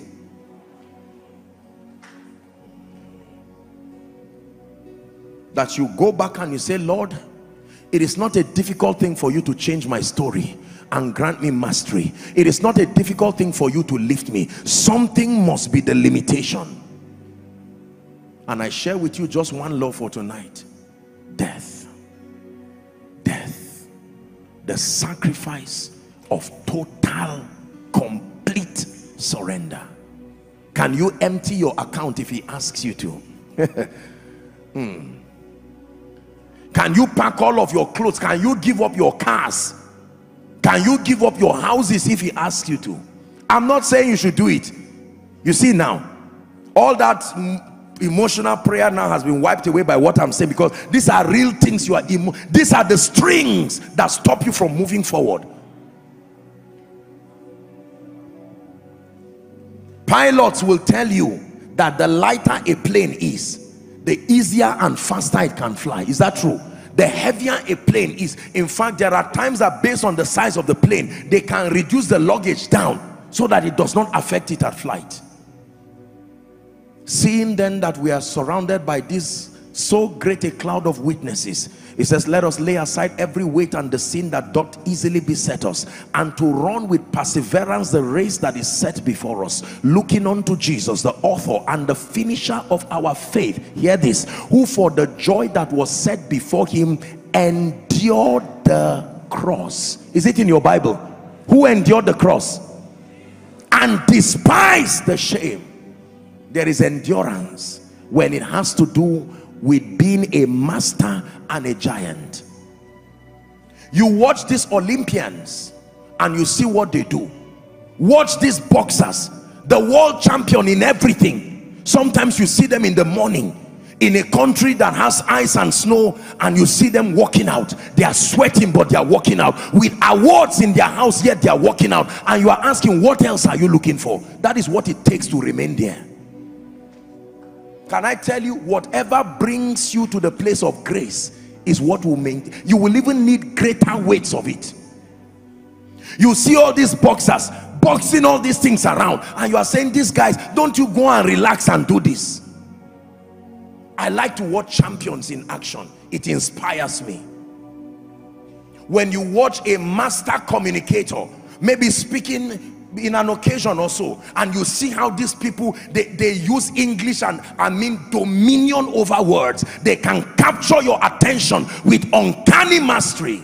Go and check what they do that led to that result.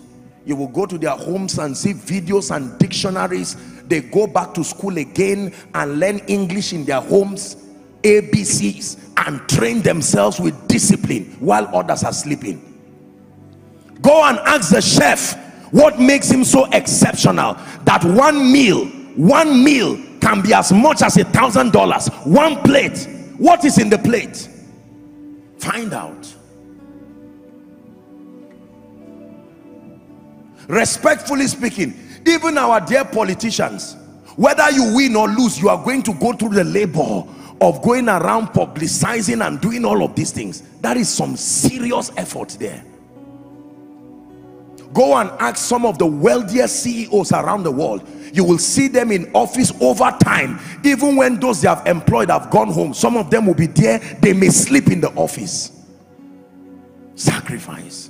It is only when it comes to the body of Christ that we just believe that because Jesus has done everything, we just throw it away and just assume that it's at work in my life. But you see that the results don't show, dear people of God. It's why the church remains powerless.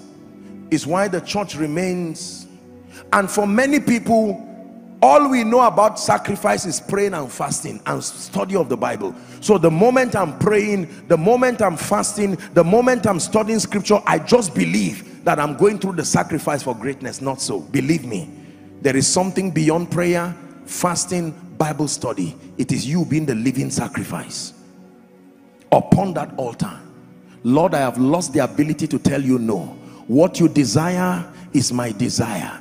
If you tell me go left, left I go. If you tell me go right, right I go. Whatever you tell me, that is it for me. If you tell me leave ministry, that is it. If you say go back to ministry, that is it. Have you gotten to that point? Believe me, if you get to that point, you will see something about God. God will brand his hand upon your life in a way that will cause your world to marvel. This teaching tonight is leaving you with two options. One, to continue doing Christianity the way you are used to doing it, or to say, I take God seriously. From this teaching tonight, I may not know all it takes, but this one law that I've found, I have heard, for some of you for the first time, others a reiteration. I'm going to subscribe. Let nothing and no one be so great in my life that it takes the place of God. If that becomes your prayer and you mean it with all your heart, you will count testimonies like the sands of the seashore, because your life, things you prayed for and the ones you did not pray for, you become a friend of God. Let's pray. Don't forget what I have told you, that in this season I discern very strongly that the giver of all good things is coming to his body again, and there will be strange distribution of new things. God is going to come to believers. There are people who will be enthroned at higher levels. 1,000 cubits is about to be measured over many believers, and some will shift into deeper levels of power. Some will shift into deeper levels of influence. Some will shift into deeper levels of wealth. Make sure you subscribe for what God is doing through sacrifice, so that you don't become part of those pointing fingers at people and saying don't mind them, they are just lucky. Or no. You must make up your mind. Is someone ready to pray?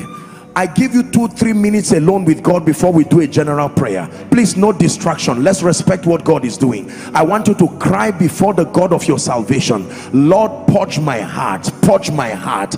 Bring me to a point of total surrender. May nothing be too much to give you. May nothing be too much to hand over to you. You gave me everything, the grace to give you everything.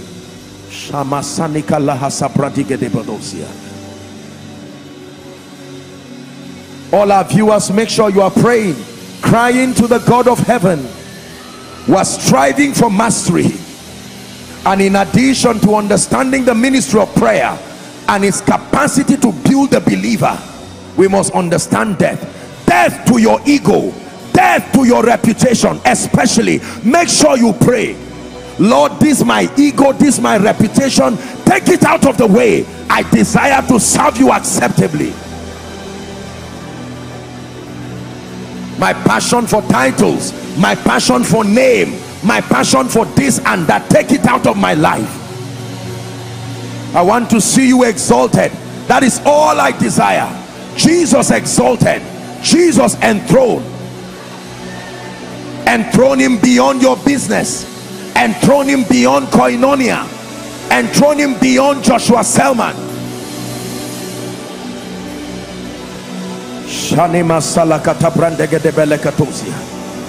Lord, we exalt you, we enthrone you. Purge our hearts, purge our hearts, purge our hearts, purge our hearts. Grant us the grace. Let nothing, let no one, let no lifting be able to take your place in our lives. That which you want is what we also want.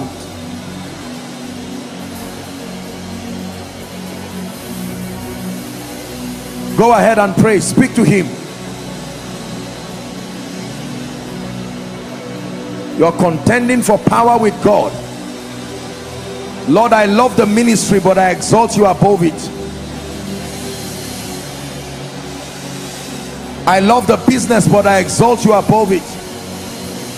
I love my wife, my husband, my children, but I exalt you above them. I love the visions you are giving me, but I exalt you above them.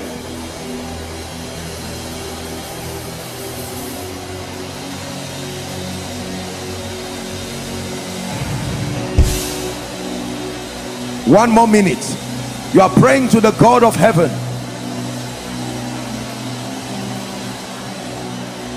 The one secret behind the strange liftings of men. The one secret of the kingdom, behind the mighty and the marvelous hand of God over the life of an individual. You will see God arise for you in ways that will surprise you. He will give you even the desire of nations, because you would have become his friend, hiding no secret from you, opening you to deep truths in the spirit, empowering you in unusual dimensions, wisdom beyond the realm of men.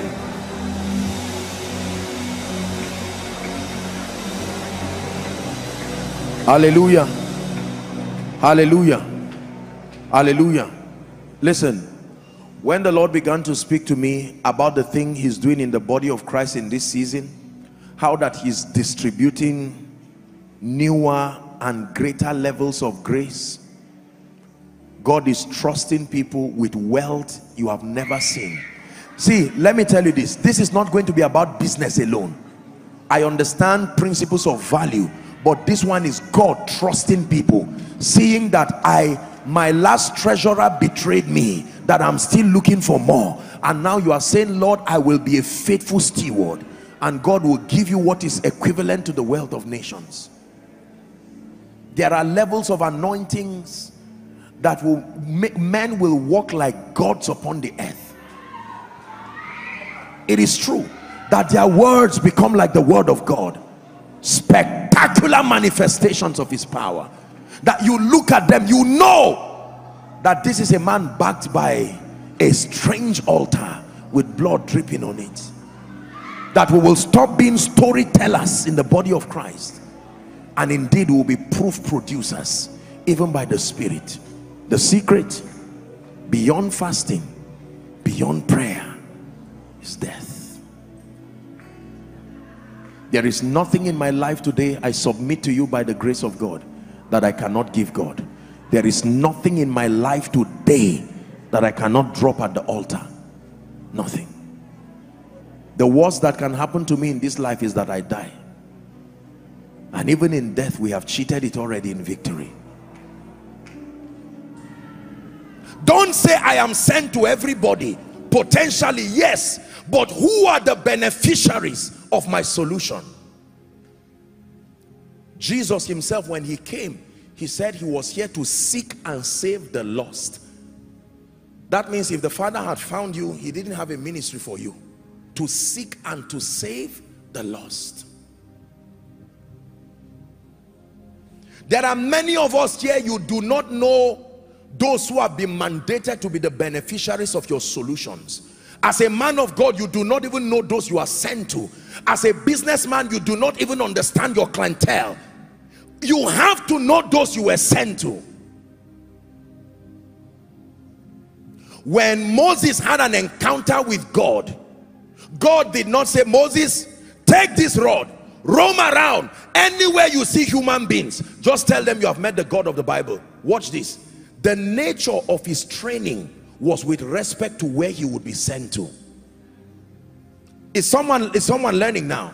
Yes. Moses, I am sending you to Egypt. Here is your mandate. Deliver them from the hand of Pharaoh. Take them out of Egypt into a land flowing with milk and honey. Precision. And to meet Pharaoh, I would have to train you. Very powerful. Who are the beneficiaries of your solutions? Can I tell you, every mandate and any call, whether in ministry, whether in business, there are targeted beneficiaries that you must understand. It can be an age range, it can be a vision, it can be a gender. You have to know your clientele. I know those God has sent me to. Every time I see people who need encounters and revival in their life, every time I see people who have gone down spiritually, you are calling for my attention.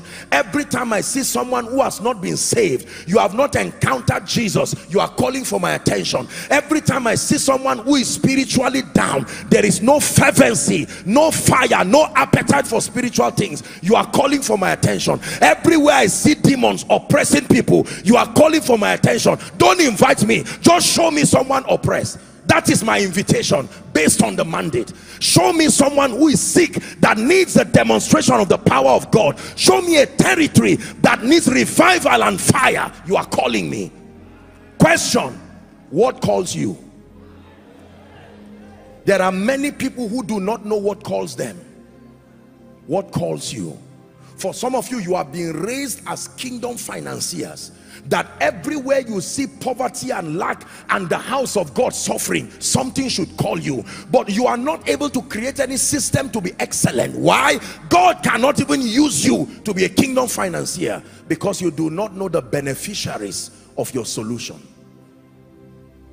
Don't downplay what you are hearing. We have a lot of politicians here. When they make you a house member, you are not a house member of Nigeria. You are not a house member or a senator. They define a region. Is that true? And your assignment principally is to that region.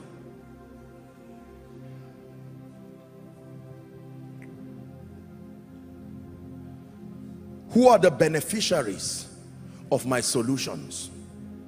So that you can invest your time. Not knowing this will help you, will make you build wrong systems. You are going to be ministering to people you are not gifted for, people you are not graced towards. Are we together now? Very, very important.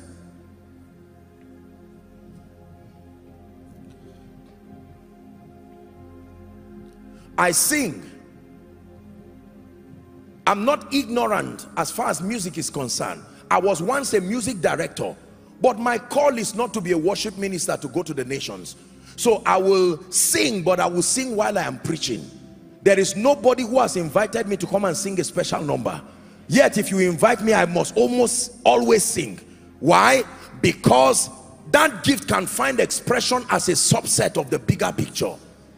Are we together now? In the name of Jesus Christ, I pray for you sincerely. From this night, may God lead you to find those who are the beneficiaries of your anointing, the beneficiaries of your call. That gift that he put within your spirit, you must find those you are sent to. Please sit down. Man of God, listen, there are many people today who are genuinely called of God, but they have not been able to identify those that God put the solution in them for. There is, respectfully speaking, there is a ministry called the Full Gospel Businessmen's Fellowship. How many of you know that ministry? Now, do you know that that is a powerful ministry that has changed lives? The ministry came targeted to business people and people of influence, because the founders discovered that it was difficult to minister to people of influence. So the whole idea is to evangelize people and keep them on fire for God, and then to use their influence for kingdom come. That is what defines that ministry. You will not see full gospel businessmen having a deliverance service or going around having a crusade from city to city, but you will see them hold a meeting with only 30 people, and based on the definition of their ministry, they are highly successful. The blind pursuit for general results that creates competition, creates frustration, is because we have not defined. There are businesses that do not have more than 100 clients, yet they are billion naira and billion dollar businesses, because the nature of the business, it does not serve everybody. Is that true?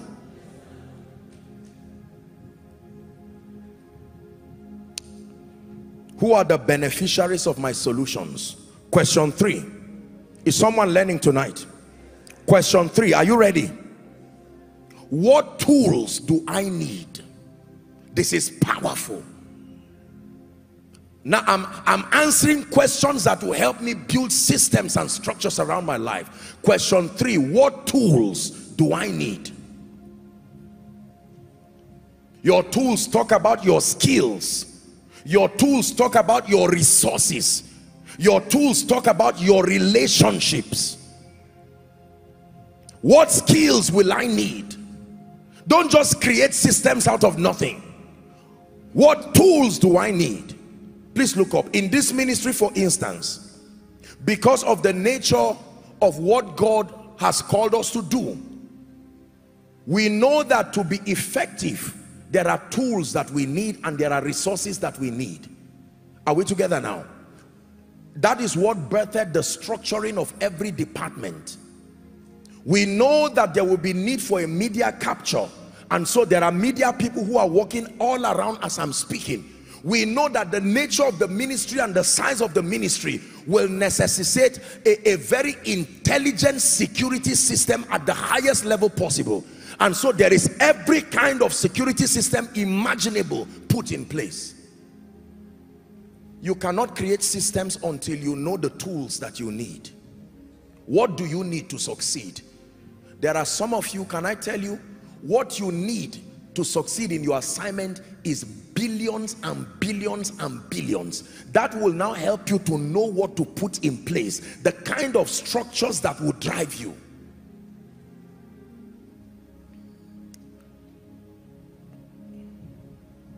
What tools do I need? Please look up. If you are Moses, remember you need a rod. Never move until you find a rod. If you are David, don't stand before Goliath until you have your sling, and make sure there are 5 stones, not an empty sling. Is God speaking to someone here? Yes. What tools do I need? Look up, please. If you are a man of God and you know that you need a high level anointing, a high level manifestation of the power of God in your life, then you see, knowing that you need those tools, you can now create a system that makes sure that your spiritual life never goes down. Because you need, at every given point in your life, the nature of your call will demand that you are on fire all the time. To be instant in season and out of season. Number 4. Are you ready? The 4th question you have to ask, and especially for organizations, but then it also applies to your life, is who does what? The 4th question you must answer: who does what? Distribution of tasks. You will fail in life if you do everything. Most leaders fail in life because they cannot trust anybody. Who does what is a question you must ask. As wonderful and great as this ministry is, there are things I don't come close to. You know why? I rather do my work of oversight and allow those who are skilled and exceptional to do it. I can play this keyboard, you see, but I cannot play this keyboard as effective as this person is playing. I can play drums, I can play most of the instruments here, but I have not mastered to that level of efficiency, and combining both of them will not make me efficient. So there is a definition. We are all on stage and we are all ministering, but who does what? Husband, who does what? To avoid trouble. Wife, who does what? Children, who does what? Man of God, who does what? There has to be a proper definition of tasks. I will never come for koinonia and cross my leg when it's time for the word. You see me come and I sit down quietly, the worship team doing their thing, testimonies, everyone doing their thing, because I have my own slot in the program too. I can't get up arbitrarily and say this is my ministry. All of you sit down. Even if I'm going to veto for a cause, I owe you an explanation to say the Holy Spirit came in, and you will know this is an exception. I told you compromises only make sense when standards are in place. Now please look up. I'm saying this respectfully. You know that I love the body of Christ. I'm teaching you, and as many who would want to listen. There are many ministries and many organizations that do not have order because there is no definition of who does what. The man of God can do anything. While the service is going on, you will see papers flying around. Sorry, you are the one who is going to raise offering. Are you aware? And the person, I didn't prepare. It's okay. Just use 2 Corinthians chapter 8 and 9, or 9 and 8. And you see those discussions, and the person comes up and he's looking confused and wondering, hoping he's right. And he says, praise the Lord, hallelujah, praise the Lord. And all kinds of things are happening. And then finally you raise the offering and you don't know what to do. There is no order. 3 people will come and raise offerings, and it's as if they were trained by 3 different people. They don't know what to say. No standards, no systems. Let me tell you this, systems should be greater than individuals, so that it does not matter who is doing the work, the result is the same. An example is your car. It does not matter whether it's the husband driving or the wife is driving, because it is not them that define how the car moves. A system, there is the mechanics of the car. Are we together? When you go to any of our banks across the globe, you will almost find similar or the same experience. Yet they are sacking people and employing newer people. Do you know why? They are not really concerned about the individuals, because they know that the individuals will be immersed into a system that will limit their emotional interferences. Listen, I'm teaching you this because this is how global brands spread. They spread through systems. So you can see Apple Kenya, Apple South Africa, Apple Nigeria, Apple UK. Individuals who may have never met themselves until and unless they're having an executive meeting, and yet their results are similar. You know why? There is a common code that governs them. When you call somebody a doctor, say a consultant surgeon, the person may be in Abuja, there may be another consultant surgeon in Lagos, another consultant surgeon in Adamawa. 3 of them can literally meet the first time and meet inside a surgery room, and none of them will be afraid of one another, because there is a system that made them what they are. How about the lecturers that teach students? Some of them talk fast, some of them talk slow, some of them look dull, even though they are intelligent, respectfully speaking. Some of them are very smart. Some of them have all kinds of temperaments. But regardless the personality differences, the students will still become what was desired, because the system, in this case the manual, the modus operandi, is greater than the personal biases of the lecturers. Do you know why I am sure that you will be nothing short of a sign and a wonder? It is not because of the person standing before you. This is it. For the way of the Lord is the way of wisdom. I choose the way of the Lord. I can still teach you even though I don't know your background.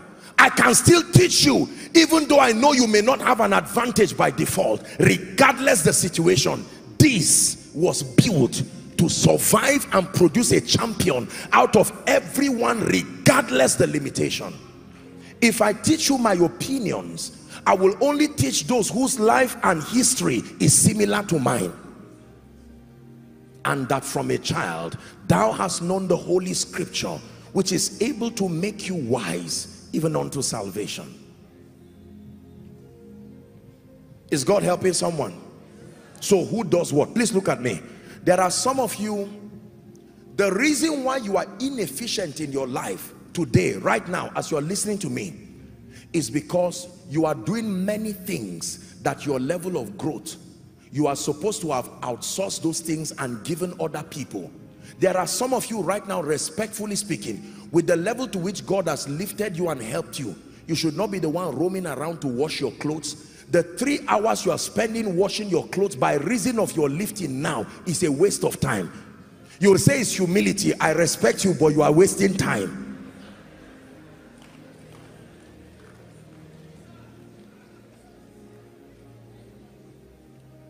Do you understand what I'm teaching you now? Most of the efficient people in life, they write everything that they need to excel and begin to allocate responsibilities. This was what was killing Moses in the Bible. If you read, every time there is increase, you will have to shed off a lot of responsibilities and allot it to people you can trust, so that you focus on the things that matter. Moses was wearing himself, counseling people from morning till night, and Jethro, his father-in-law, said, Mr. Man, you are about to kill yourself. Find people and set them as captains over hundreds, thousands. The same thing happened in Acts chapter 6. The apostles were overseeing the sharing of food, and there was a problem when you read from verse 1 among the Grecian women and all of that, and the disciples said, no, the apostles, you are distracting us. We are about a serious assignment right now. It says, look among yourselves. Give it to us, please. Now verse 2 or 3, it says, look among yourselves 7 men of honest report, full of the Holy Ghost and wisdom, whom we may appoint over this business. It is business, but not your business. This business. What is our own business? Verse 4. It says, but we will give ourselves continually to prayer and the ministry. Let me tell you this, please look up.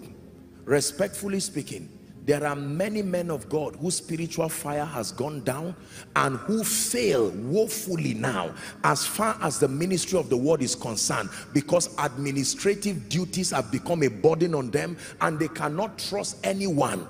Can I tell you, when you are overly afraid of everybody, the problem is you. You have to take the risk to trust people. How were you when God started using you? All of us are students in training, and sometimes you have to stamp your feet and just risk it. This is very powerful. There are things in my life that I minimize. I don't get myself involved with. Some of the brightest and the finest leaders, globally speaking, they minimize themselves to 2, 3, or 4 important tasks, and they give their all to it. There's a statement they used to say, jack of all trades, master of none. It's true. Let me tell you the truth.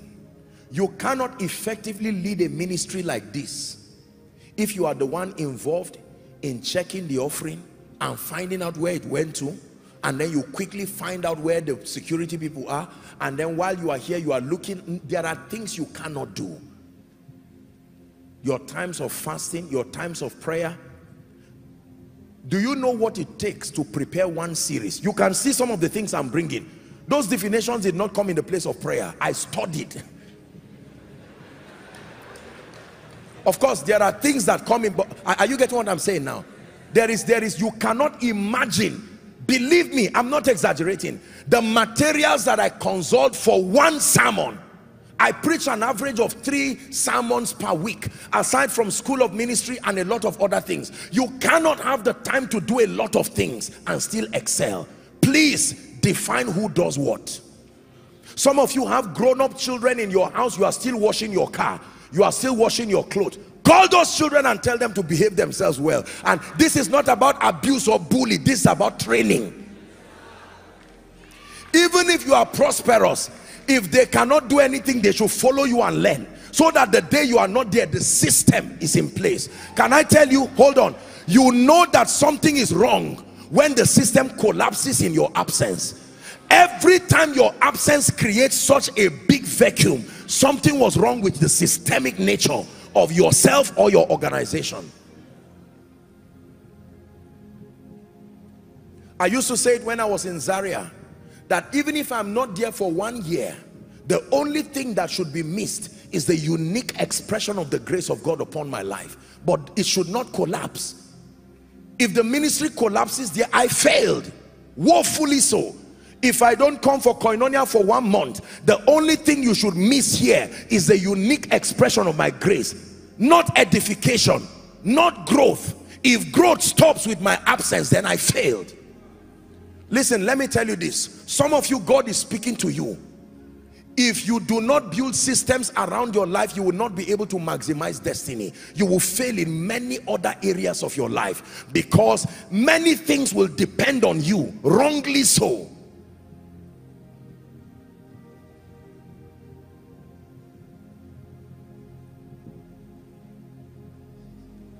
Systems. Number 5. Don't be tired though. Please listen. Your destiny needs this.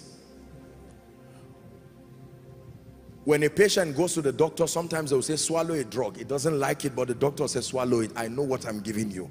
And sometimes you turn, as you are swallowing one, you are also receiving injection. You don't like it, but you need it. What some of you are hearing now, you need it. For some of you, you don't need it now, but you need it. Keep it. No matter how much light I give you, you will not need it when you are in the day. But when the night comes, you will quickly go back. Some of you are about to build businesses. Some of you are about to build ministries. You may not need now what I'm giving you, but pay attention to it and you will thank me. Some of you, this is what you need right now. We're about to talk about these areas of your life shortly.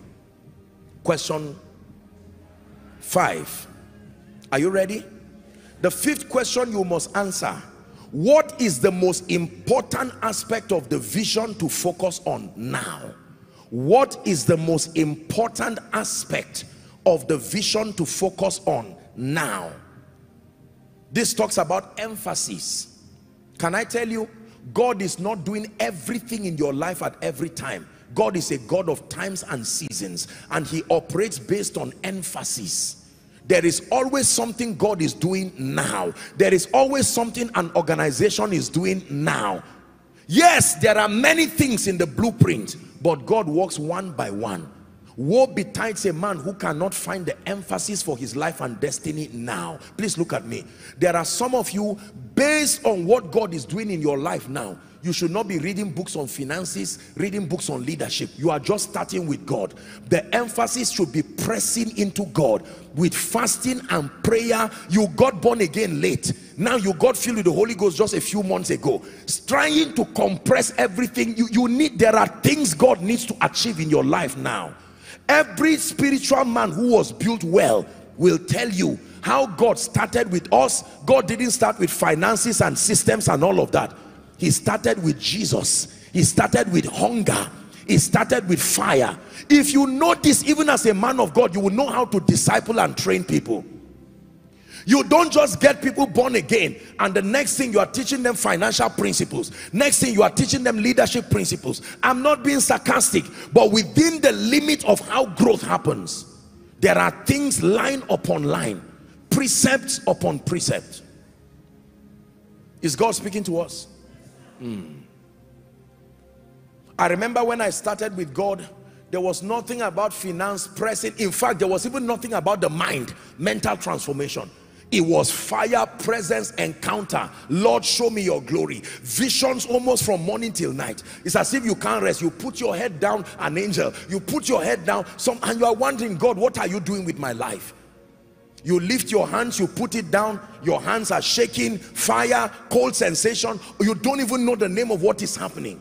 You lie down to sleep, you don't know whether the weather is cold or it's just you.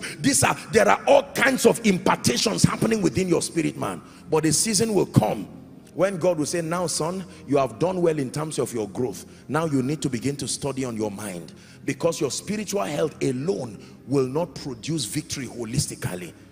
So God started introducing us to other people.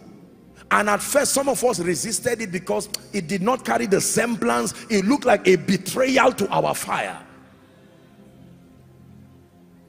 Like some of you is happening to you now as you are listening to me. It looks like hearing what you are hearing is a betrayal to your passion for revival. Soon you will know that the sound system that you put on that crusade ground will require systems and organization for you to preach well. Are you learning now? We love the Lord with all our heart. The first time we went on crusade, there was not so much about administration but goodness. There was fire and signs and wonders. We finished the preaching of the crusade, but we're owing money for sound. Say systems. Spirituality did not fail, but there was system failure.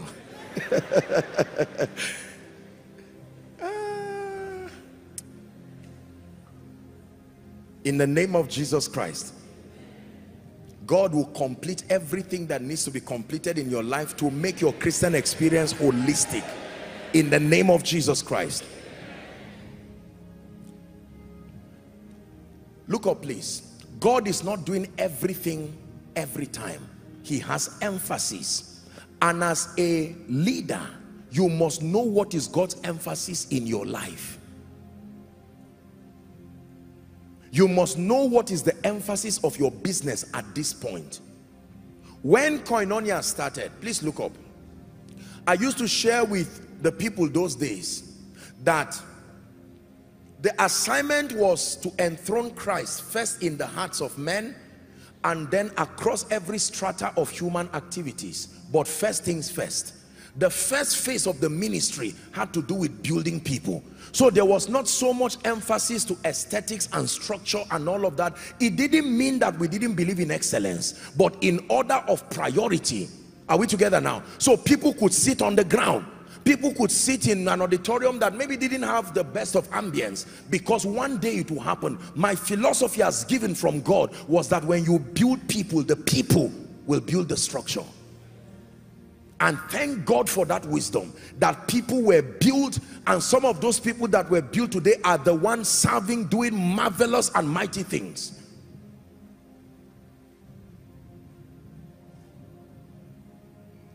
First Corinthians 10:23. First Corinthians 10:23. It says all things are lawful. If you look at it from Amplified, it says all things are permissible. All things are, we are free to do anything we please. It says, but not all things are helpful, expedient, profitable, wholesome. All things are legitimate, but not all things are constructive. Very powerful. You must know what God is doing per season in your life. Look at me.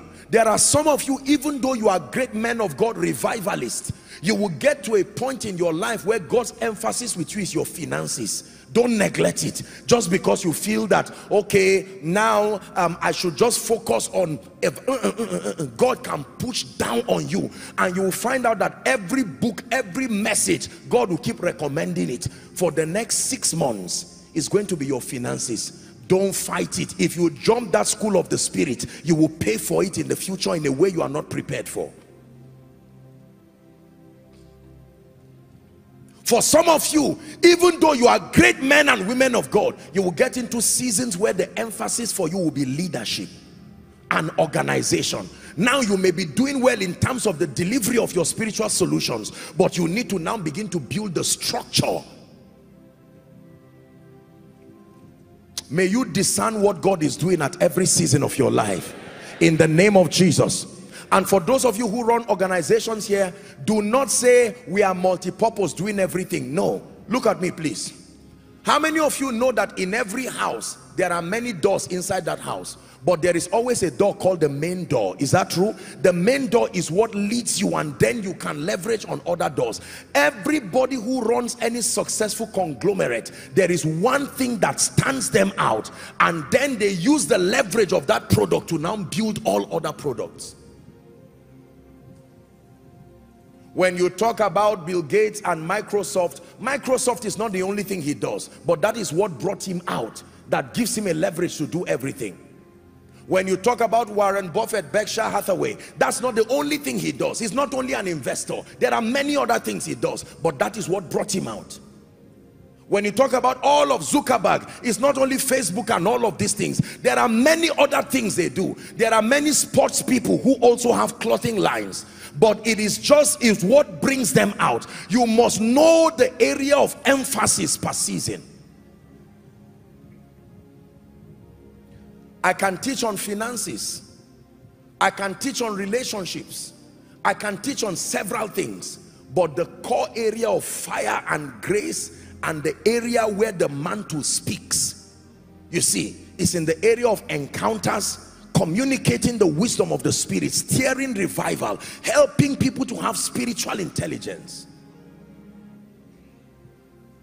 Do not major on minors and minor on majors. What is most important in your life now? What is the most important aspect of your vision? And finally, number 6. Are you ready for this? What are the major limitations, pitfalls, and distractions to avoid? I'm showing you 5 questions you must ask and answer, because the systems you are going to build will be in honor to the answers that you find from this question. What are the major limitations, pitfalls, and distractions to avoid? 1 Peter chapter 5 and verse 8. What are the major limitations? Because one of the assignment of systems and structures is to keep you true to your values, to keep you true to what you stand for, and you must be able to know the limitations, the pitfalls, and the distractions to avoid. It says, be sober, be vigilant, because your adversary the devil, as a roaring lion, walketh about, seeking whom he may devour. Please look up. There are many pitfalls that can destroy you spiritually, business-wise, politically. And one of the ways you manage your growth and your result is by creating systems around your life. Respectfully speaking, you cannot call me and say, Apostle, how are you? Can you just travel to this state and come to so-so pay? We just want to enjoy ourselves. Maybe I would have been able to do that years ago, but right now there are systems around my life that help me to manage my consistency and manage my results. Are you getting what I'm saying now? Yes. Maybe the person who is calling you plans to kill you, for instance, and because you don't have systems and structures, you get to a point in your life where you will need security clearance, you will need several, or it's not policing you, it's managing you so that you remain effective for those who God has called you to do. Many of us don't have systems around our lives because we do not know the pitfall. If there is the pitfall of pride in your life, show me the system you have created. If there is the pitfall of all kinds of lusts and all kinds of wrong relationships that can come and introduce you. Many people were destroyed because when God started promoting them, their relationships changed. They now found out that 90% of the wealthy people around them were godless people.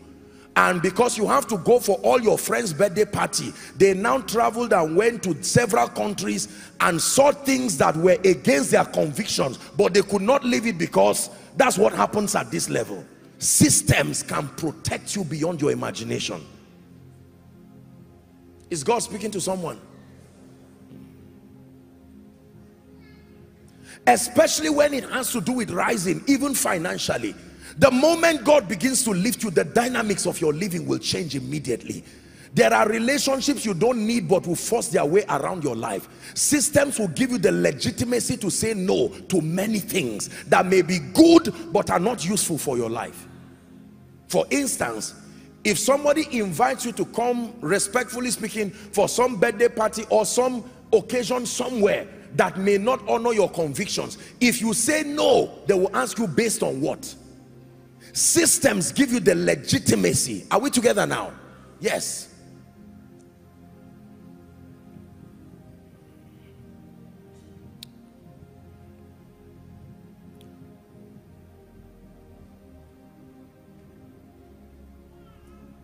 Is someone learning what I'm teaching you? You see how powerful this is? Systems are very powerful. They can protect you. Write this down.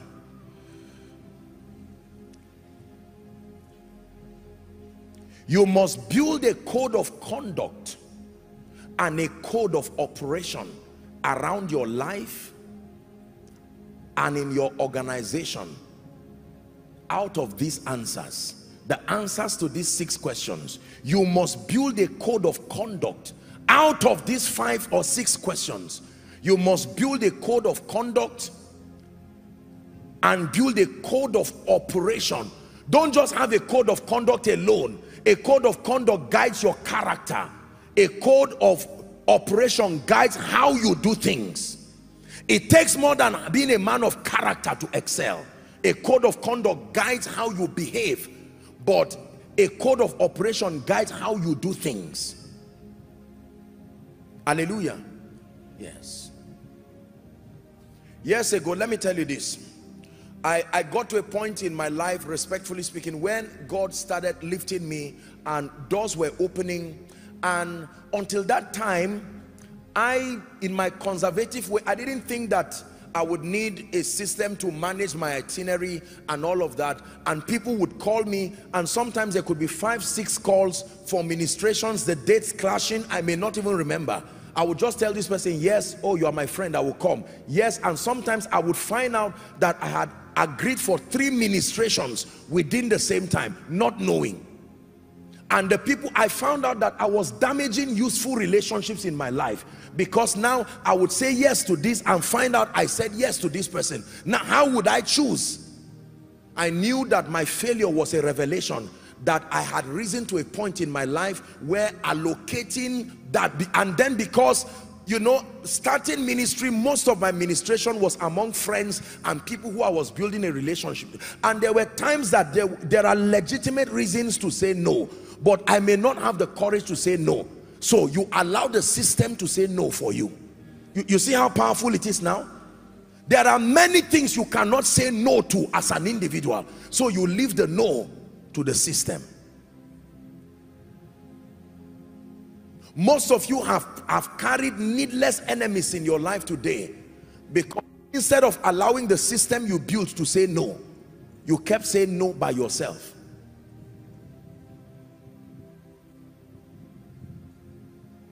You will have too many troubles in your life with people.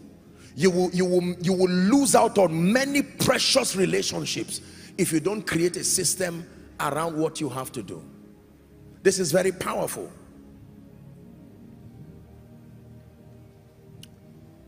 Build a code of conduct and a code of operation around your life. Now, I'm going to be listening. This is the final thing we're going to do, and then we'll pray. I want to guide you a bit as to the various aspects of our lives. I don't just want to deal with systems and structures arbitrarily, but I want to zoom down on a few things that you can take home. You can know that this is the problem and this is the solution around this area of my life. Let's start with our spiritual lives. Write it down, please. How do I build a system that maintains my spiritual growth and maintains my spiritual fire? Most of us rise up today and go down tomorrow. We're not able to sustain that spiritual momentum. Do you know why? Because everything that has to do with our spiritual life is based on emotion. Please look at me. How many of you know that if you depend on your emotion to read your Bible, if you depend on your emotion to pray, if you depend on your emotion to go to church, you will not do any of that? Is that true?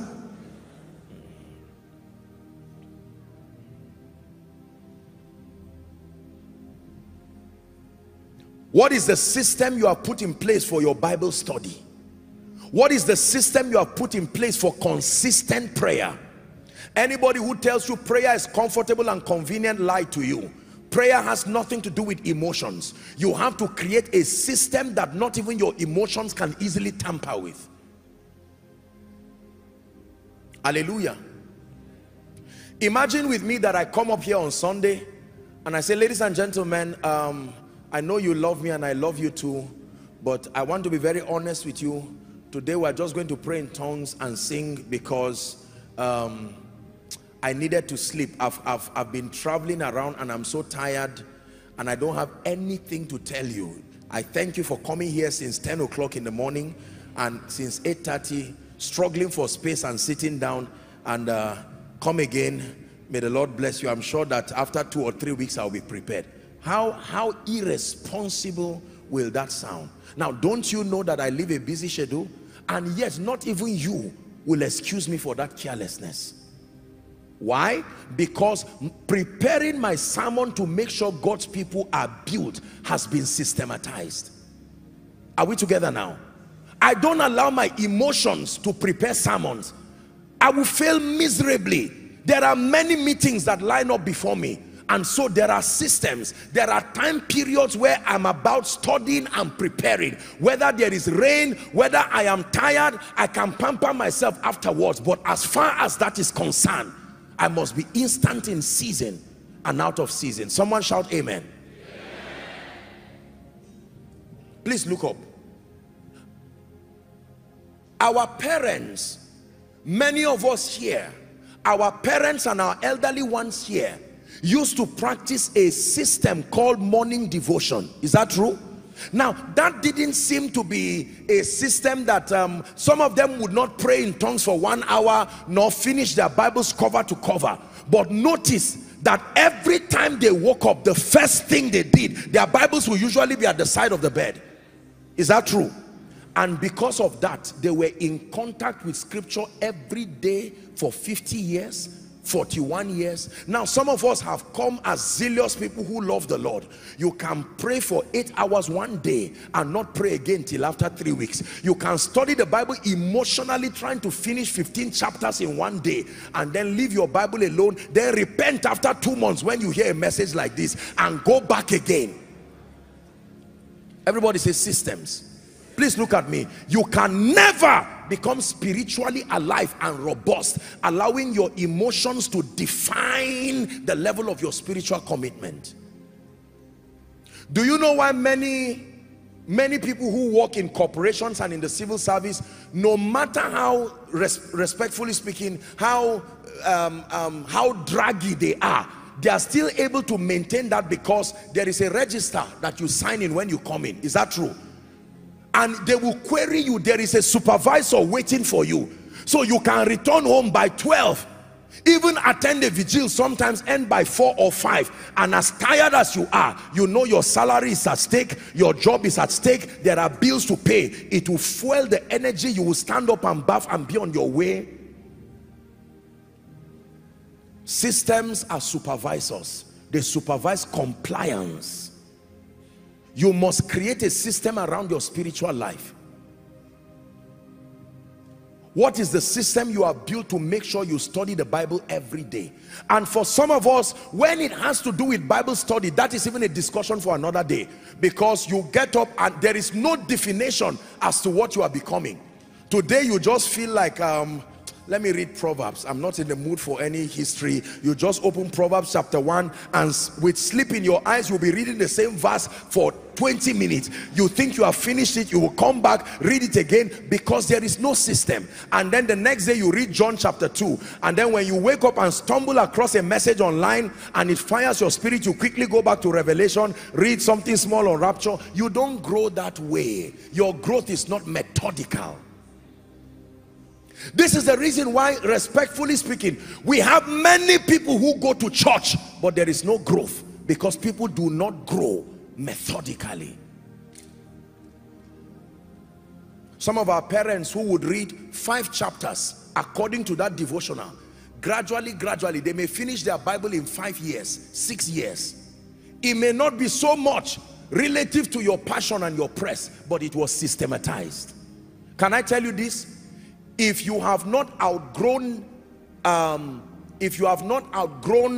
being guided to read a scripture by designing your own structure, go back to it. In fact, I don't have a problem with devotionals. They are a healthy start and they can help you. Of course, in truth, you will need more than that if you really want to press to certain dimensions, but it is fair enough for you to start.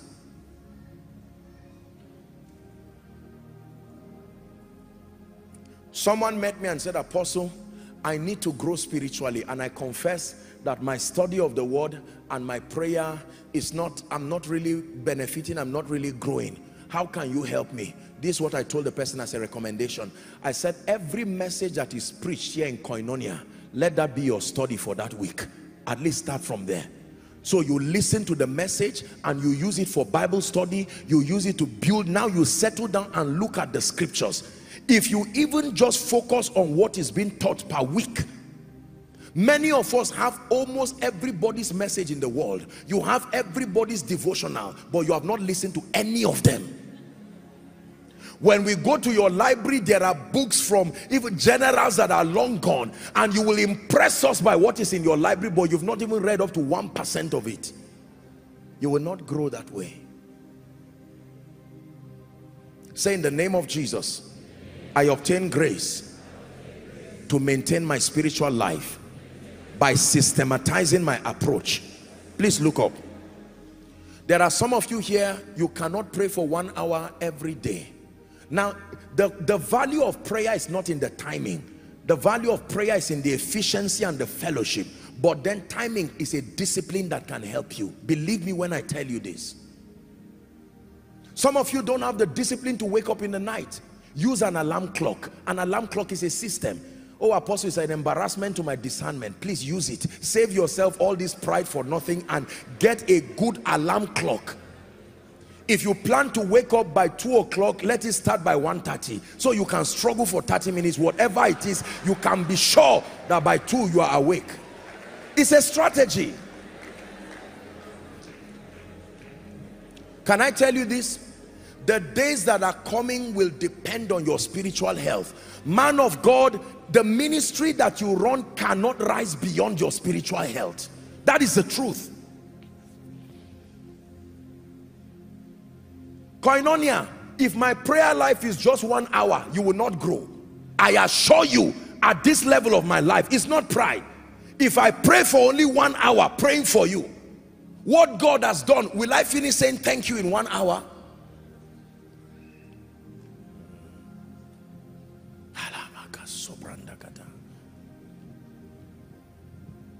There are many homes here that don't have a system for their spiritual upkeep. Respectfully speaking, don't feel bad. We're dealing with systems and structures.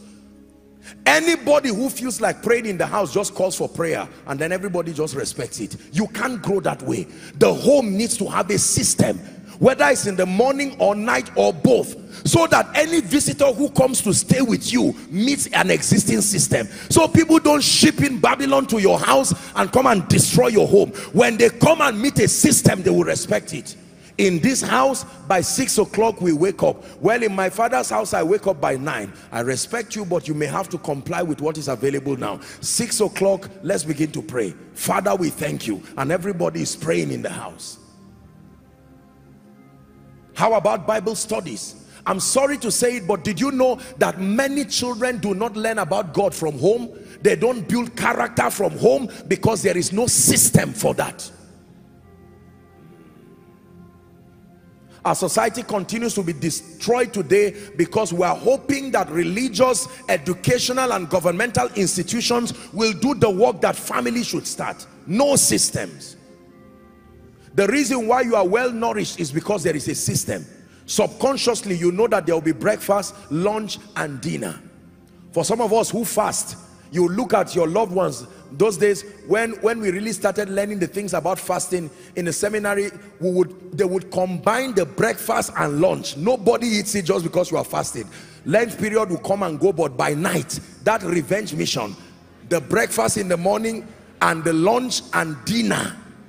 If anybody touches your breakfast or your lunch because you are spending time with God, when you are back from that mountain, you will now flog it out with them.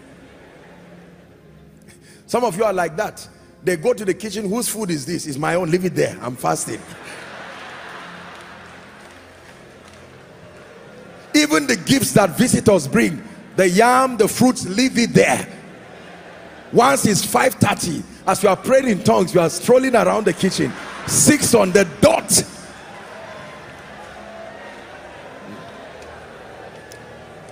Hallelujah. Now look at me, please. Look at me. How many of you here have a system for your renewal with God? Most of you do not have a system for retreats. You don't even know what retreats are, respectfully speaking, some of you. How can you as a leader, even a spiritual leader, not have a system of retreat? It's not only when you have an attack that you need a retreat. Out of the 7 days in a week, what is the strategy you have put in place to make sure your fire is not lost? Monthly, do you have a strategy? Quarterly, do you have a strategy? During your birthday, what happens? I just know that people celebrate me spiritually. Don't you know that that is a defining moment in your life? Those days in Zaria, we used to practice it and even train people that your birthdays were very prophetic seasons in your life. You will see people go on fasting 3 days, 4 days to their birthdays. They can celebrate only when they've sorted destiny with God. But today, as simple as that was, many people encountered God and found purpose. Please return in the name of Jesus Christ. This is not just entertainment. Many of you, this is what started depleting your spiritual life. You are a man of God. The fire you used to command before was because maybe you were on campus or where you were around fellow believers. So there was a system of check and balance. Now that you are alone, your prayer life gone down. Everything gone down. Is why when most people finish from campuses, they become a shadow of themselves. You know why? Because respectfully speaking, in campus there are fellowships. There is always something to do and there is someone to watch around your life. But now you are an administrator. Now you are doing some other things. Everybody says systems. You must create a system for Bible study this night.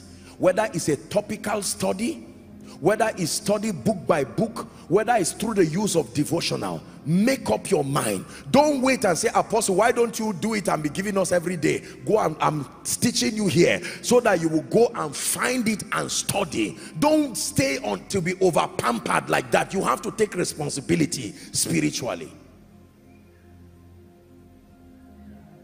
Number 2, what is the system you have put in place for your mental development? What is mental development? Correcting and building superior beliefs. What is the system you have put in place to give you a superior philosophy about life? I've told you, every day without fail, and I stand before God and before his people, there are teachings I listen to. There are people whose thoughts shape my understanding, and it is a non-negotiable sacrifice. I must listen every day.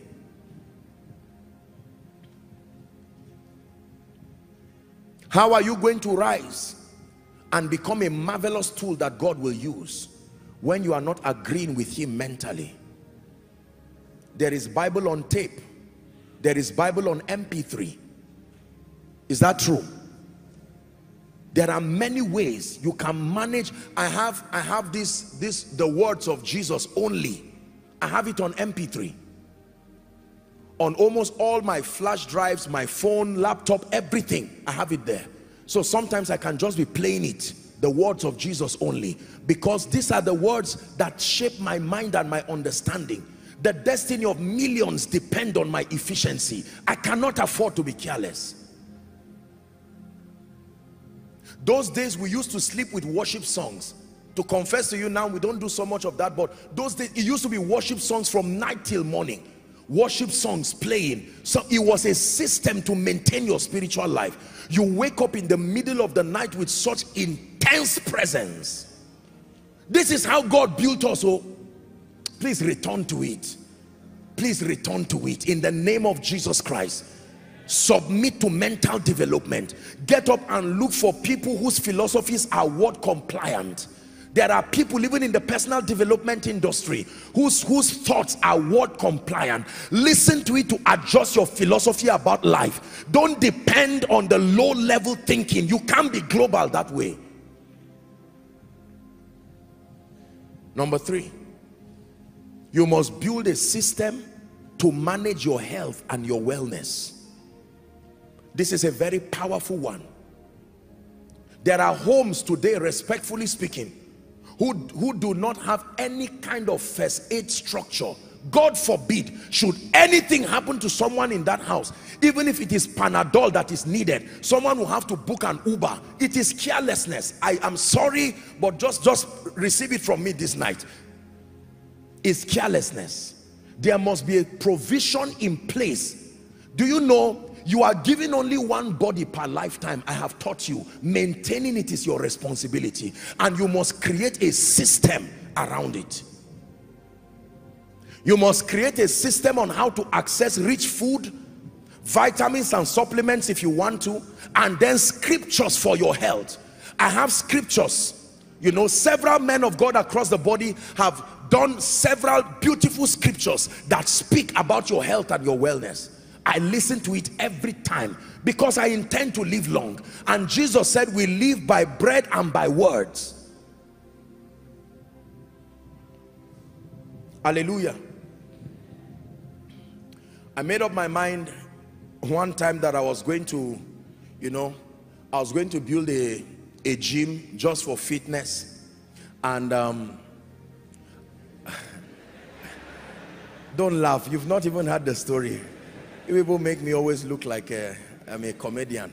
Listen, do you know that I now said they should look for a gym instructor, a coach for me? Ladies and gentlemen, they went and brought one fine young man who really respects and honors me. I was inside when they said he had arrived. I said, okay, let him just go to the gym and wait for me there. When he went there and I saw the guy, I said, did I tell you people I want to box and learn? This guy was built and looking like he could pick me. I said, what is he here for?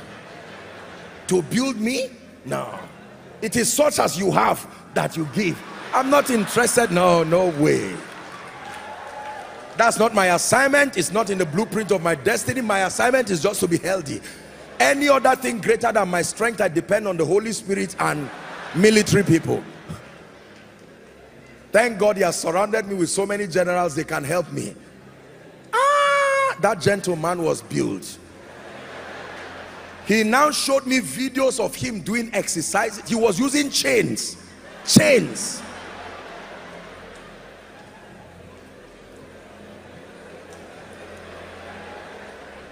Hallelujah. But the point is this, look at me. If you don't take care of your health, you will die. I'm not confessing negatively. Believe me when I tell you, if you don't take care of your health, is there a system in place? Apostle, I collect 200,000 naira per month. You can discuss and allocate something for healthy living. It is true. It's a discipline we must learn in the body of Christ. Don't allow taking care of your health be an emotional thing. The day the pain becomes overbearing. Some of you live in pain every day. You are used to it. And these are signs that continue in your body for 10 years. Medical science will tell us that most conditions that destroy people can be managed if you were dealt with in its infancy. Do you agree with me on that? Hallelujah. I'm a man of faith, or I'm a man of the Spirit. But the Bible says wisdom is profitable to direct. I need to live long for the sake of the assignment. We're not afraid of death, but we know that we need to live long to finish that which God has given to us. Are we together? I'm saying these things so that you will go back home. Don't just say, I attended Koinonia and I laughed. No, go back and sit down. For some of you, you may start this. You need to start putting a good system to have clean drinking water in your house. You are too blessed to be taking the kind of water you are taking. It's pure carelessness. It's just that you've not paid attention to it.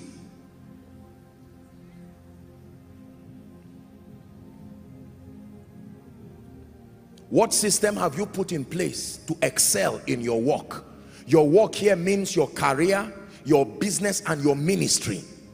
Man of God, what system have you put in place to meet with your leaders and train your leaders and train your workers and help them love God. Do you know it is dangerous? And there are several people here who are preachers. It is dangerous to be a man of God on fire and then not know what is happening to your leaders. You don't even know what is happening to your leaders. They are just there. You don't know whether they pray. You don't know whether they fast. You don't know whether they love God. You just know that anytime you give them an assignment, they do it. It's a risk. It's a risk to you and to that vision. Continuous development. Do you have a system for buying good clothes? Do you have a system for your presentation? I'm being very simple with you, but it is true. Be very systemic around your life. There are some of you, by reason of what you do, you can't be dressing in certain ways and say it does not matter. Those who bless you know how much they are giving you, and the way you are dressing does not justify their sacrifice on your life. There are some of you right now, if God leads me to bless you and I say, who is your tailor? You say, well, it depends. Last week it was one, I just found somebody new. You don't have anything like that. It's terrible. How then can favor become consistent in your life? System. Who cleans your house?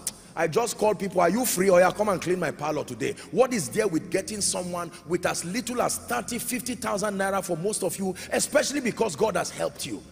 Why allow your house to be so dirty and unkept? You drive prospective friends and business people in your house, and you have the money to keep that house clean. You can't be sweeping it every day by reason of what you do. Why don't you create a system?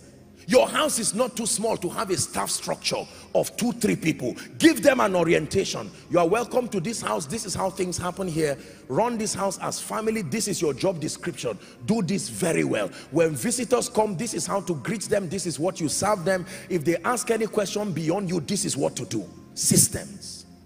You save yourself embarrassment just by having systems. For many of us, it's not lack of money, it's that our life is not systemic enough to attract our next level to us.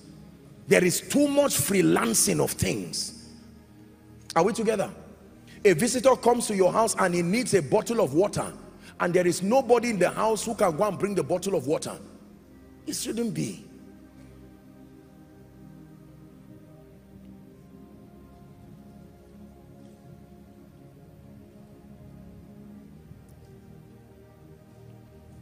What are the systems that you have put in place? Now, this is a very serious thing. What are the systems in place you have put for family life? Training your children, spending time with your spouse, bills, welfare that have to do with the home. These are very serious things. For many of us, respectfully speaking, there is no system to raise the children God has given you. They just keep growing in your house. If they are fortunate to find good friends or a good school to raise them, safe journey. If it's unfortunate for them and they find bad friends, safe journey. For some of us, respectfully speaking, our children can be becoming, you know, all kinds of bad, you know, decadence in the house, and yet we don't know. We are busy making money, we are busy doing several things, and there is no system. That was the mistake of Eli. Go and read your Bible, you see the story of Eli. He was a great man. Eli was sincere, but he was careless over Hophni and Phinehas, his sons. And as a result, it led to his own death. Your children will not kill you. In the name of Jesus. Family life is very important. What about your finances? What is the system you have in place for budgeting? There are some of us today, respectfully speaking, with what you are earning per month, in all fairness and in all sincerity, you may not be earning the whole world, but there are certain needs you should not have if there were a system in your life. That some of you still go to borrow money and beg from certain people who are by far less earners than you, simply because their life is more systematized. There are certain kinds of birthdays you should not be doing, not with the kind of money you are earning. No, you are not yet there. There are certain kinds of, respectfully speaking, society living that should not be, not with the kind of money you are earning. As God lifts you, you can adjust your lifestyle to suit the growth.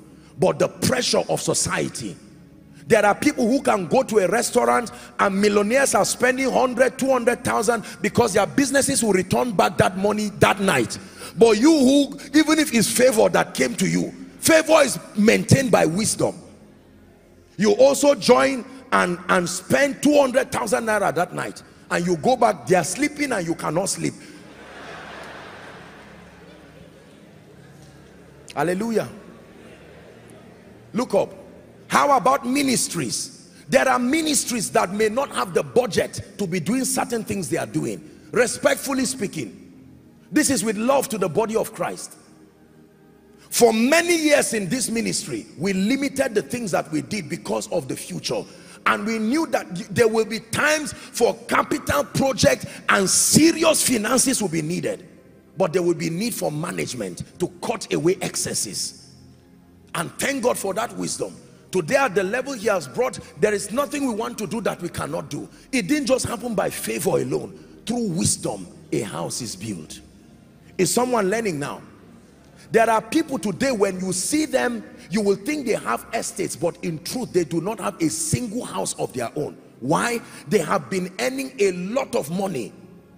I'm a giver, but let me teach you the truth. Even giving must be guarded with discretion and wisdom. Just because God mandates that we give does not mean we should be careless. Some of you are emotional givers. It's not just revelation.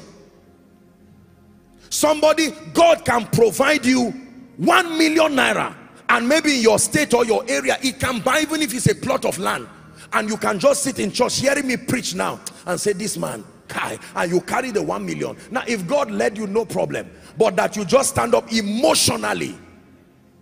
Do you know there are people who have given to this ministry and called the finance department sincerely? I'm not mocking them. Later on that they made mistakes. And please, is there a way?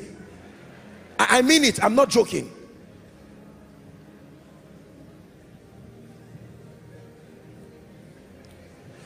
For some of you, when they call, maybe in your various assemblies or in any meeting, they call for a vow or they call for giving. You see your colleagues and your contemporaries come out, and out of sheer carnality and pressure, not the leadership of the Spirit. How many of you can give 10 million here, and what the Holy Ghost is restraining us? You are owing, you are still paying, you have not paid your children's school fees. Now, I'm a giver, I've taught you giving. There are many people today who even run away from churches because they vowed vows that they cannot pay. You went to 3 churches and pledged 10 million, and all the men of God know you. You are running away, your children are running away. It was needless.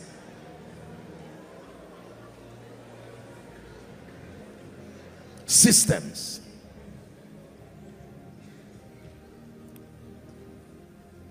Most people don't prepare their offering before they come to church. It is when they see the person who is say, oh, package your tithes and offerings, they just check and look at everything. That's why you are not growing financially. This is the balance. You can't give God peanuts and check what is here. 1,000, you return it back. 500, you return it back. 100 naira, you return it back. 50 naira, you return it back. Then you carry the bad one and just squeeze it and drop, and then you are laughing. And God is saying, I'm seeing your heart. You ate in a restaurant before coming to church, you spent 10,000 and you came and dropped 50 naira. I don't mean to be a bearer of bad news, but you will not grow that way. Where your heart is, there your treasure will be. How about a system for savings? Do you know why pension scheme works? Aside from corruption and other things, do you know why it works? I will tell you. Because there is an automatic system to deduct from your salary. Is that true? All through your lifetime. If they gave you all the money and say be depositing it yourself, only 1% of the people who receive pension today will have it. They know that there is a limitation in all men, so they created a system out of it, so that after 35 years of service, out of that, maybe added to it, maybe I haven't put it in some investment account, with the little gain there, they can now be blessing you with it for the rest of your life. There must be a system to save. Some of you, if you calculate all that God has brought to your life today, January, somebody gave you 1 million for Happy New Year. Somebody gave you 5 million. Someone gave you 200,000. Someone gave you 300,000. During your birthday, you got 10 million. You have carried like 30 million. How much do you have now? 15,000. It's carelessness.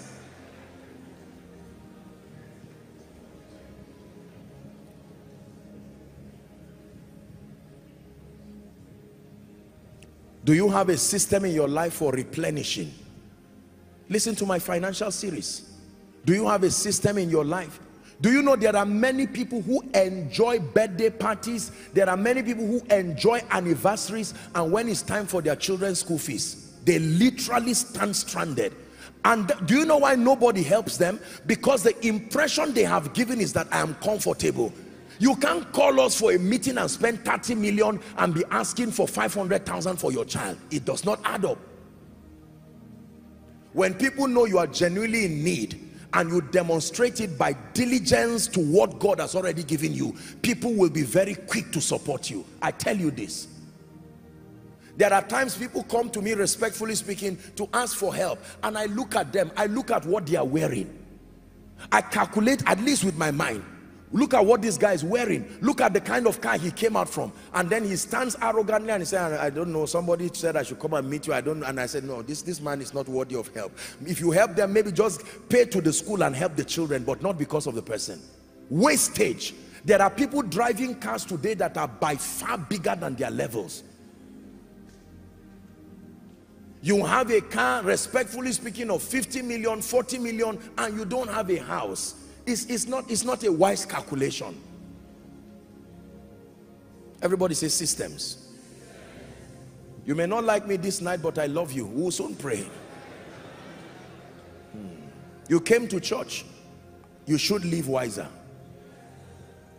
Some of you, there's some money that should have come to you. God delayed it until you hear this message. Because if that money had arrived last week, with all the prophecies I've been giving you, God has allowed you now because he wants you to, now that it comes with this wisdom. Those friends that used to call you, has it come? You tell them, listen to Koinonia Message, part 3, striving for mastery. Manage your passion for celebration and some of these excessive things. Let God build you and you can have to do anything and even give. Are we together? How about relationships? What system have you put in place for having and maintaining the various relationships needed in your life? Most of us don't have a system.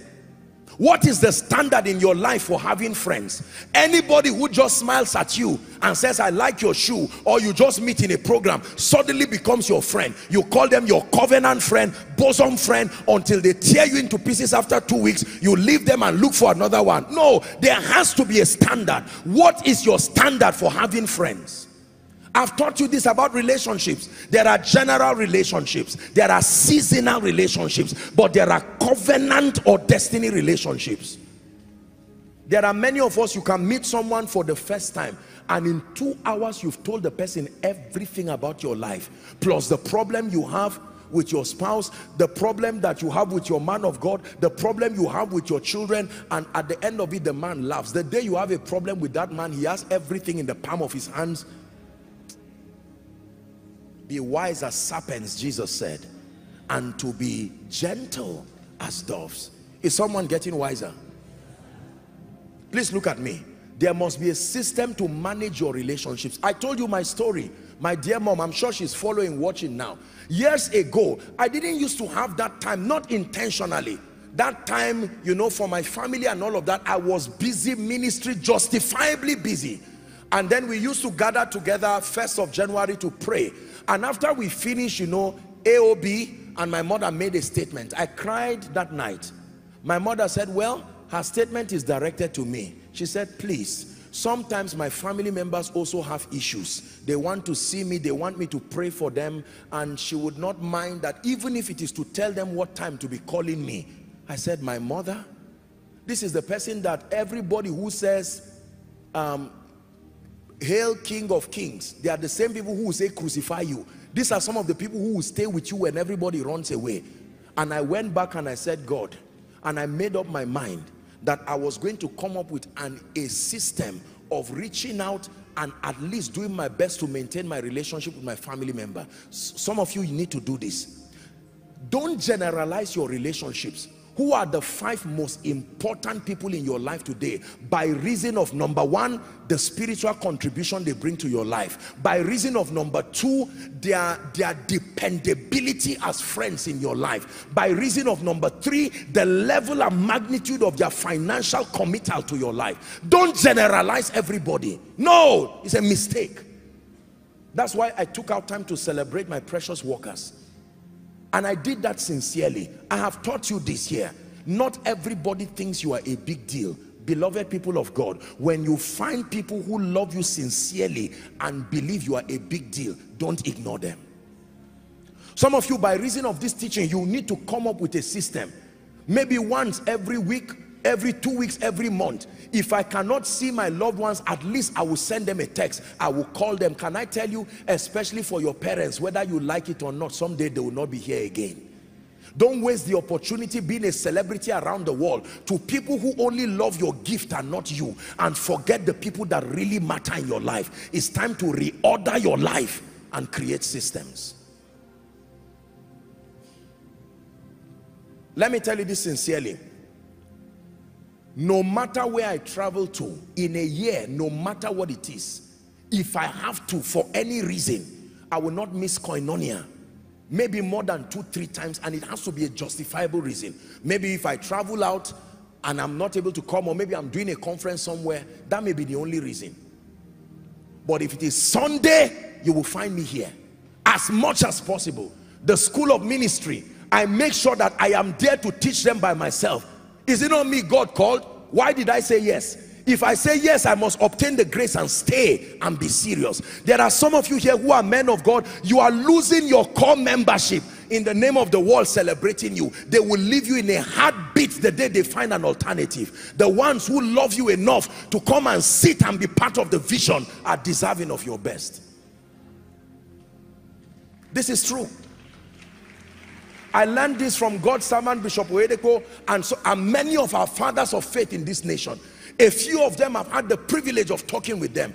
Except it is necessary, they will be home. Not out of insecurity. It is their primary assignment. Can I tell you, as much as you see me all around this nation and around the world, believe me, my dear people, you are my primary assignment. And as far as God grants grace, I will not fail in that. I will make sure that week after week, to honor your sacrifice of taking the risk to be part of this vision. Systems. When people know you are that serious about them, they will be serious about you too. They can now invite people to come knowing that you will not waste their time. I have said this, human beings are not stupid. If they find out that you are not contributing constructive value to their life, they may not run away from you, but they will look for an alternative that serves them well.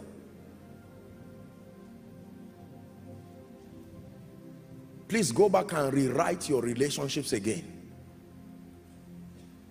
Who are the people who have shown you the greatest honor in your life? Write it down. The first 5. Invest in that relationship. Who are the first 5 people who you know are shoulders you can lean on?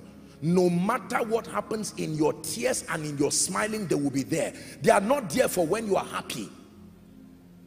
If you tell them today they diagnose me of something, they will say, thank God I'm here. We will die here. We will trust God and release our faith. Don't have those kind of people in your life and push them away in the name of I don't trust anybody. No. I love everybody, but everybody does not occupy the same place in my life. As far as relationships is concerned, there are people who have gone out of their way to show me love, honor, kindness, to invest in my life, not just in monetary times. But these are people that if they see me crying today, they will not ask, why are you crying? They will look for a handkerchief first and make sure the crying stops before they say, why are you crying? How could I throw such people out of my life?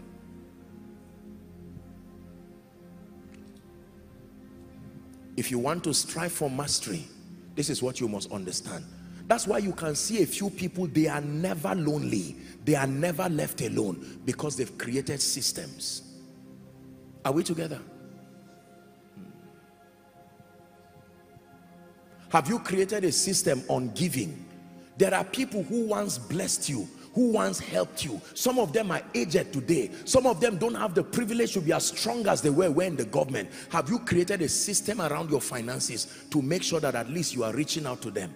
You see, politicians here have a lesson that they teach us. Most of them, this is what they do. They remember people who have been there for them, and respectfully speaking, even if they are pretending it, they do it there so that the rainy days, the person can remember them. You must edge your impact in the minds of people so that when the rainy days come, they will remember you.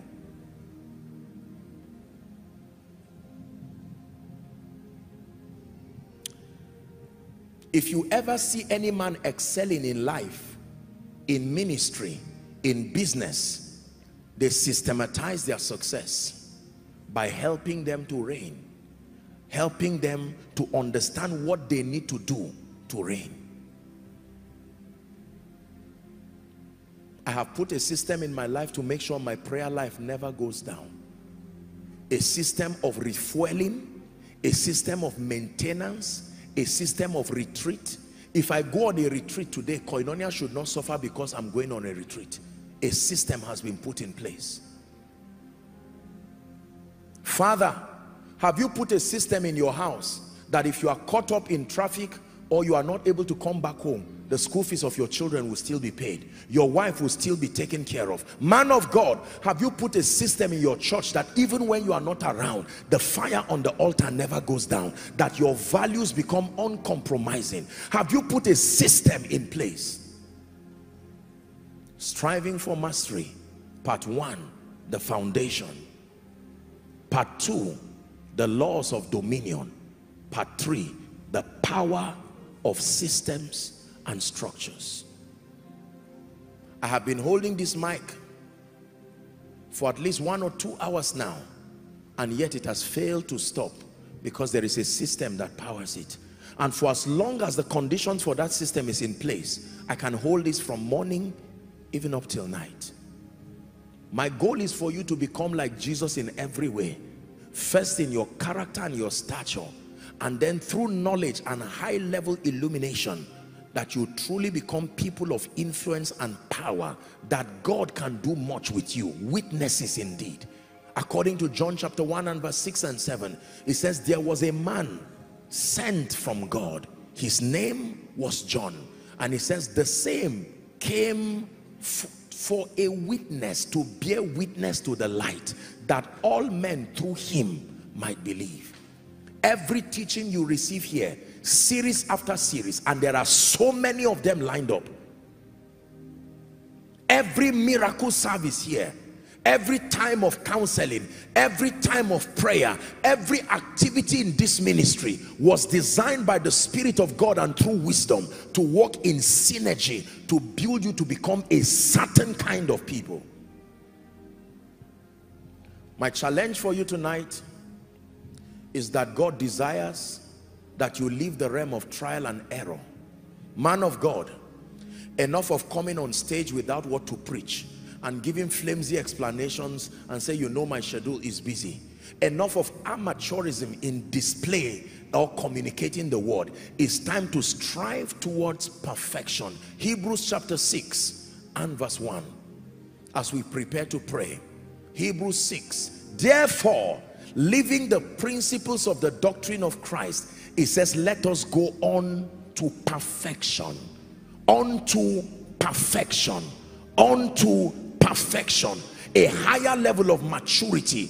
It's time for people to be able to say, I know that if we meet this preacher, my life will change. Why? Because they know that there is a system around your life. Yes, it is true, we are humans, but within the boundary of God's grace and principle, you can become so exceptional that your life becomes an inspiration even to nations.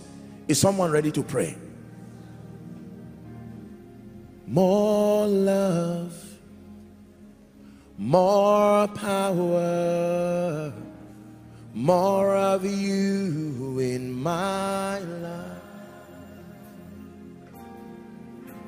more love, more power, more of you in my life, more love, more love, more love, more power, more of you in my life. Hallelujah. In 1 minute, as you're standing looking at me, many of you following from across the globe, the Spirit of God is asking you right now, identify the areas of inefficiency in your life. Identify the areas of consistent compromises in your life. Identify the areas of inefficiency, swings, highs and lows. For some of you, it's your spiritual growth. You have never maintained an ever increasing consistent spiritual life for 1 full year. You must backslide somewhere and someone prays for you and you get back. It's time to strive for mastery. There are some of you, your finances, you have never had 1 year debt free, 1 year trouble free, 1 full year that you didn't have to borrow money. You can strive for mastery. For some of you, it's your family life. For some of you, it's the area of your mind. I have discussed a number of areas. For some of you, it's your organization. You have a great organization, but there is no leadership and no management. Everything is haphazard, no predictability. You do not have the structure that can hold the growth you are looking for. It's time to reinvent yourself through wisdom.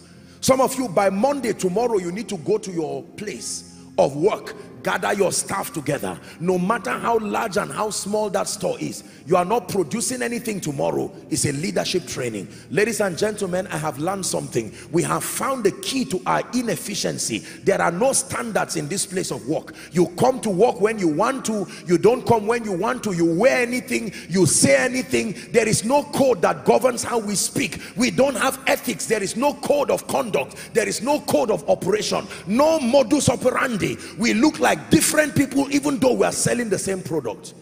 It has to change. You have leaders and pastors under you. Everybody comes to preach what he wants to say. That is wrong within the context of that spiritual organization. You don't come and carry a mic and say, well, I'm a pastor in a ministry, but I will preach what I like. No, no. You have to be able to walk in keeping with the mandate given to the man of God. At least within the time of your service there, faithfulness is demanded. Are you getting what I'm saying now? Very important. Have you seen certain corporations that when you meet 3 different staff, they sound like 3 different people? This one says, welcome, God bless you, how are you, how can we help you? The other one says, how are you? And he's talking and you are saying, you were trained by the same person? Say, yes. It's time to go back and standardize your results.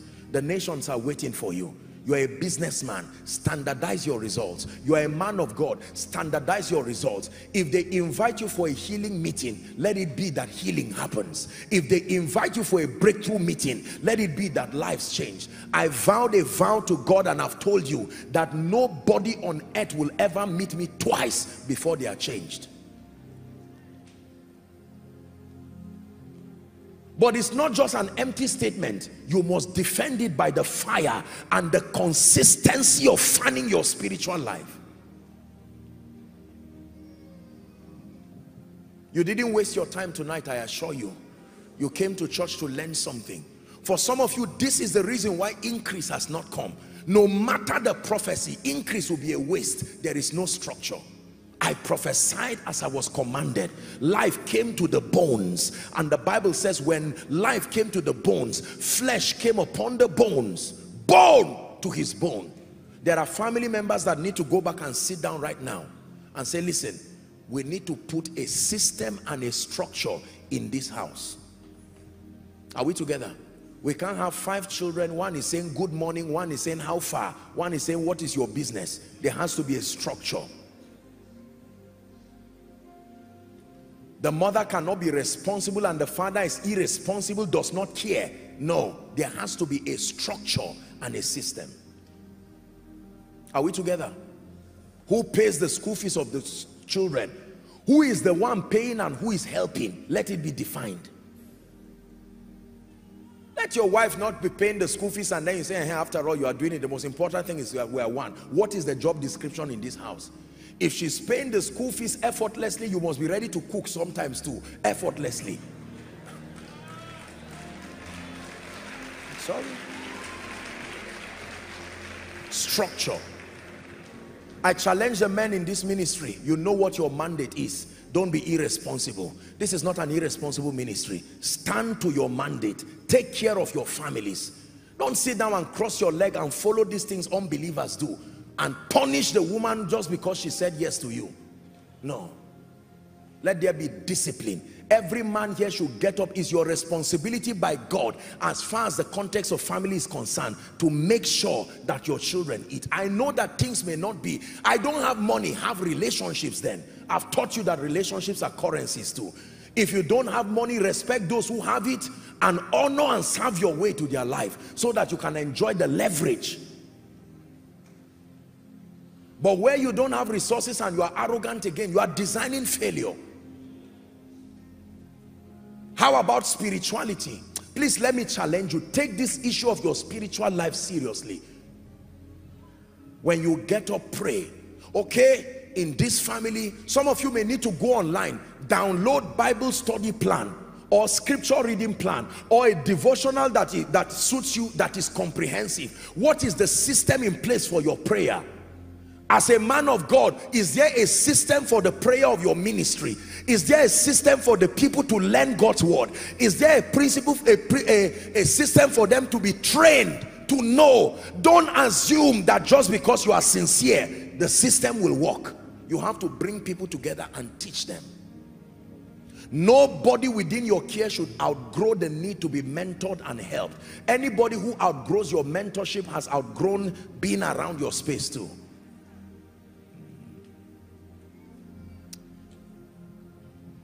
Are you ready to pray? In 1 minute, please, no movement around. You are going to cry to God from the depth of your heart. Lord, I'm ready to step up to a life and a Christian experience that produces results indeed. I am tired of shadow boxing my life up today, down today, tomorrow, spiritually, financially and otherwise. You have taught me tonight the power of systems and structures. No wonder the bones in my destiny have not come back to become a great army, because the bone has refused to come to its bone. I take responsibility for my state right now and I obtain grace. Someone open your mouth and begin to pray.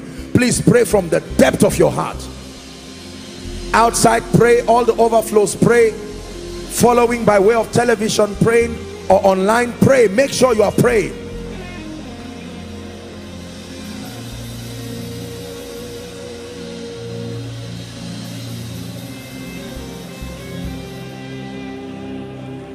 We're wrapping up. Talk to Jesus.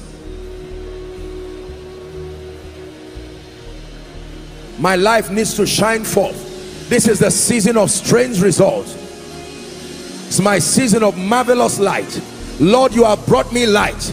I need to systematize my results, systematize my spiritual growth, systematize my mental development, systematize my approach to life, approach to learning, my business, my organization, the ministry you've committed to my hands.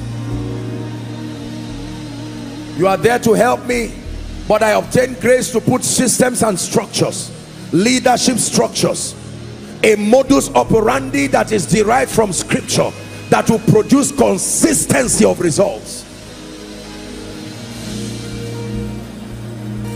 A code of conduct and a code of operation. Pray. A code of conduct and a code of operation. A system that is derived from scripture that governs how I behave and respond to life. A system derived from scripture that governs how I do the things I do, that my actions become predictable.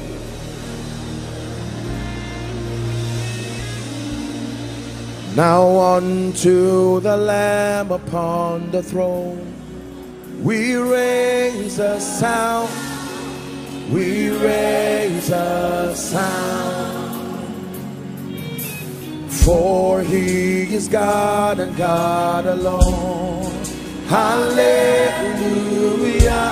hallelujah. One more time. Now unto the Lamb upon the throne, we raise a sound, we raise a sound, we raise, for he is God and God alone, for he is God and God alone.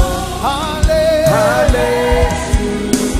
hallelujah, hallelujah, hallelujah,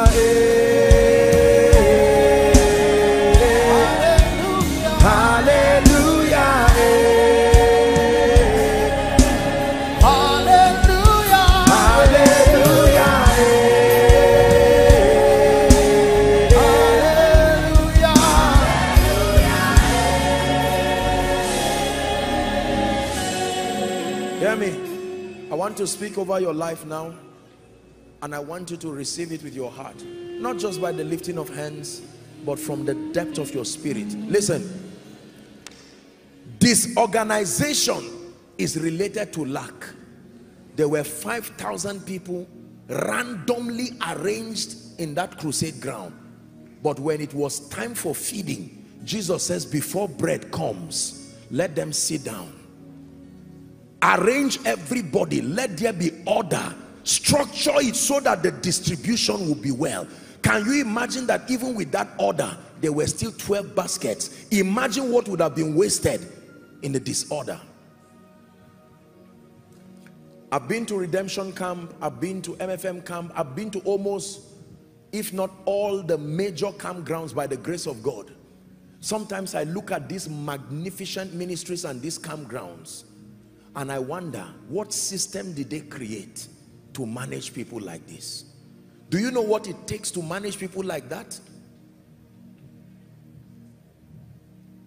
How do you sit down and know that over 30,000 branches, 20,000 branches, 10,000 branches are healthy, and you are in one place? And the Holy Spirit told me, God is still seated on the throne, and yet every Christian, he has not had to come to the earth to follow compliance. Even in heaven, when Lucifer rebelled, it was the system that fought him. God already put a system. God never had to stand up from the throne and say, who is threatening my stay? There was already an allocation of responsibilities. The Bible never said God fought. It said Michael. It didn't say any angel. There was an angel allocated to make sure justice. God is the one who sits upon a throne made up of righteousness and justice. But because of system, even in heaven today, you don't find people run into the throne room just to bow. There is order and there is system. There is what must be said before they say, worthy is the Lamb.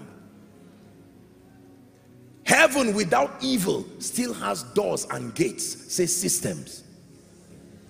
When Jesus walked upon the earth, he told the people, let them sit down. And when they sat down, he carried 5 loaves, 2 fish, he blessed it. He said, now go to the system that is already organized and begin to prosper them. Listen, the testimonies that will come out from this, because many of you, you see, this is what the devil has been fighting. This is why your Christian experience does not look exciting, because you are up today with zeal and passion, and then you go down sometimes painfully, then you start again.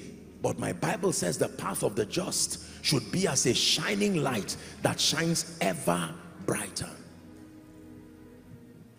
Go and write out every area that is not working in your life, or the area that is epileptic in its result. You will check there and find out that a system and a structure is what is missing. Maybe not lack of character, maybe not sincerity of heart. Some of you, there are friends that are long overdue to get out of your life, wrong associations. Most of them are unbelievers, but because you have not created a system in your life, there is no legitimacy to say no. They are your classmates, they are your friends, they are your tribes people. When you create a system, let the system do the fighting. Are we together? You're going to pray one last prayer. You're going to ask the Lord to visit that area in your life where your results need to be predictable in your Christian experience. That one area. Go ahead and pray.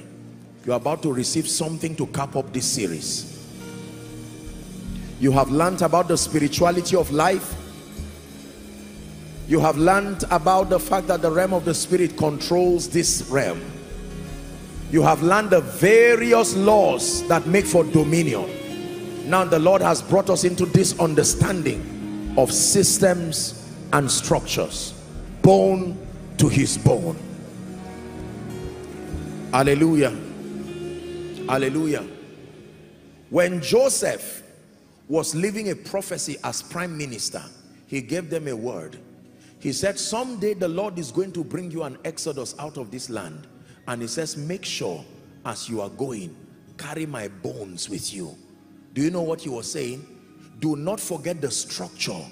Do not forget the formula that made you to excel even in a strange land. As you leave this land, carry that understanding with you. Not just a physical skeleton alone. Carry that understanding. If it worked for you in Egypt, it will work for you any other place. Every organization runs by systems and structures. There is no luck when the results become sustainable. You can have short-term results that is purely by luck.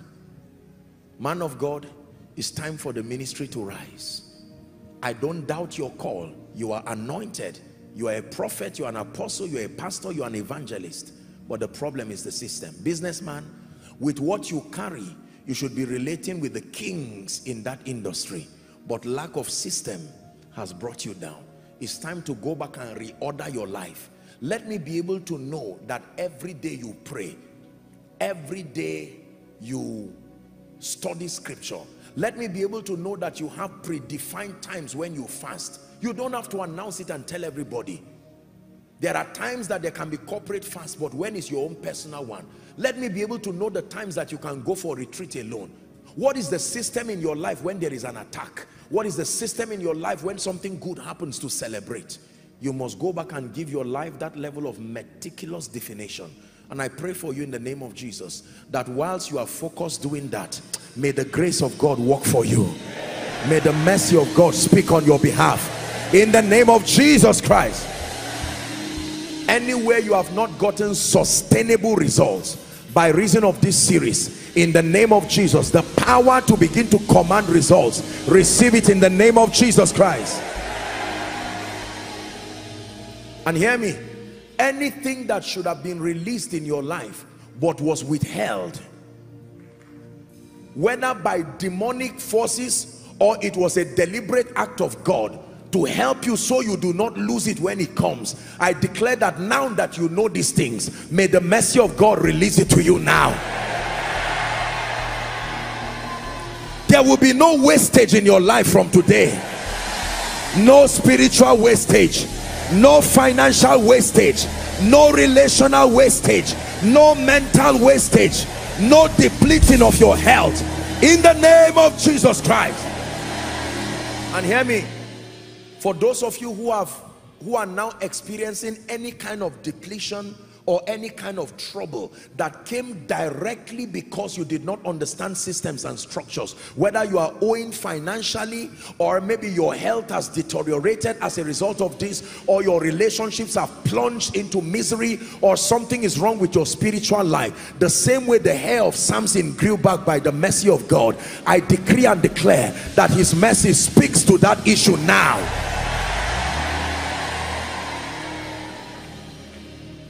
Everything dead or dying in your life, by this proclamation, it jacks back to life now. But like I always say, there are two areas that are my main focus. Number one is your spiritual life. Number two is your finances. Let me speak over both. In the name of Jesus, that the least among us here, may you be as great as David. That the least among us globally, the global Koinonia family, May the least among us by grace be as great as David. And even for the body of Christ, in the name of Jesus Christ, may God begin to mature the saints across denominations, across regions, across nations, in the name of Jesus Christ. Then I pray for your finances, that when men say there is a casting down, for you I decree and declare by the power of prophecy, may you say there is a lifting up. I want you to believe there is a grace for what I'm telling you. I'm saying it again in the name of Jesus. Anyone here who is in need of financial breakthroughs because of seasons in your life that you are in, I stand by the God who has shown mercy, that in the name of Jesus, may those doors be opened speedily. Open speedily. Open speedily. May my God touch the heart of men to bring treasures and blessings to you. And let me pray over you. Whatever it is that you do, the work that you do, whether ministry, your career, business, whatever it is, in the name of Jesus, I empower it to begin to produce results. In the name of Jesus Christ. Thank you, Heavenly Father. In Jesus' name I pray. Just a minute or two, you can go ahead and celebrate Jesus. I want to make the altar call right now. Hallelujah. Everything happens in this kingdom because God designed a system. Seed time and harvest, impartation, spiritual growth, and now salvation. Let's minimize movement as I make this altar call. It is always my joy and delight to give people an opportunity who need Jesus sincerely and desperately in their life. The Bible says the Lord added daily to them as many as should be saved. Every time God's people come, there are always those who are to be saved. There are people here in this auditorium and all the overflows following by way of television and the internet. You are saying, Apostle, thank you so much. I desire to begin this experience with God, but I need the salvation of my soul. Or you are here, you are saying, Apostle, I love Jesus, but my life has gone haywire and I need restoration. Please make sure that you are not ashamed to say, anyone is looking at me. This is between you and the God of heaven. Wherever you are, we have just 1 minute for you. I want you to leave your seat right now and come and stand here. Everyone, God bless you. People are coming. Take that bold step and come to Jesus. God bless you as you come. Make sure you win that war. You are rededicating your life to Jesus. You are making that decision. God bless you. They are coming. Are you celebrating them? All the overflows, you follow suit. Come to Jesus. He's able to give you a new beginning. You can start afresh again. Apostle, I want to come, but I'm not sure. I remember giving my heart to Jesus, but things have gone haywire. Can I join them? You are most welcome. Very quickly join them. He's able to save even to the uttermost. He will give you a new beginning. Hallelujah. Young and old, keep coming.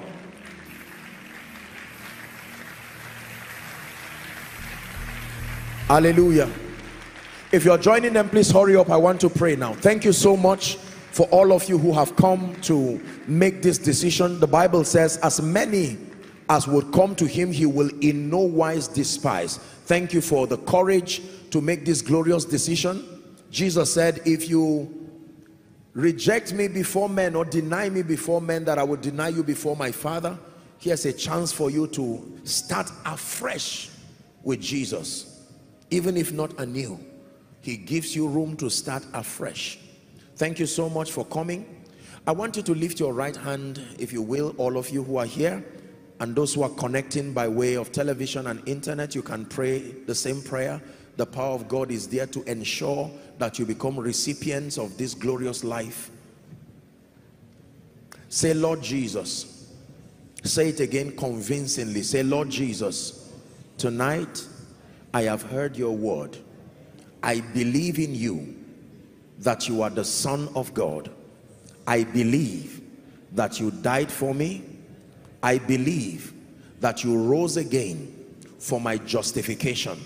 Right now, I make Jesus Savior of my soul, Lord of my life, and my King.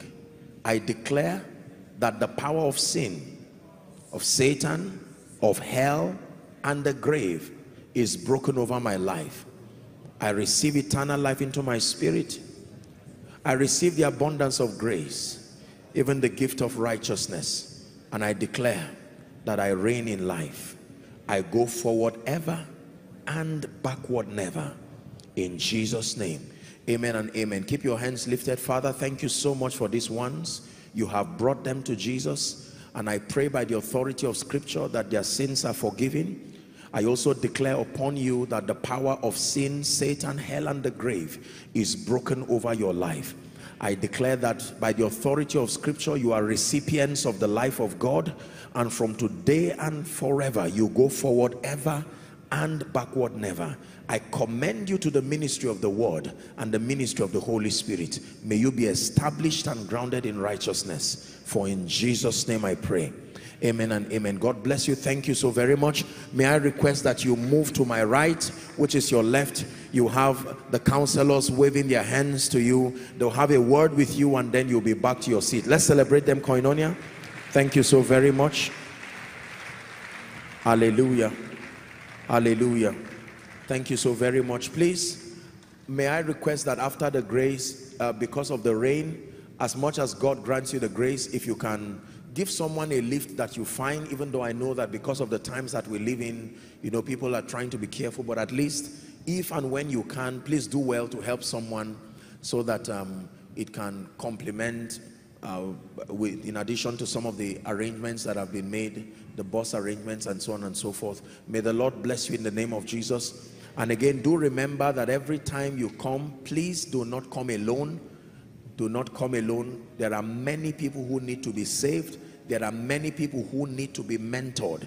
They need to access light based on Scripture.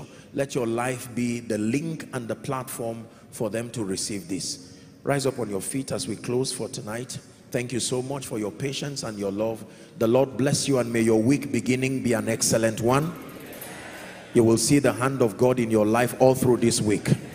Go and excel, go and reign in Jesus' name.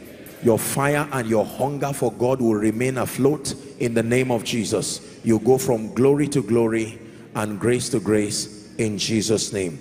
God bless you. Let's share the grace in fellowship.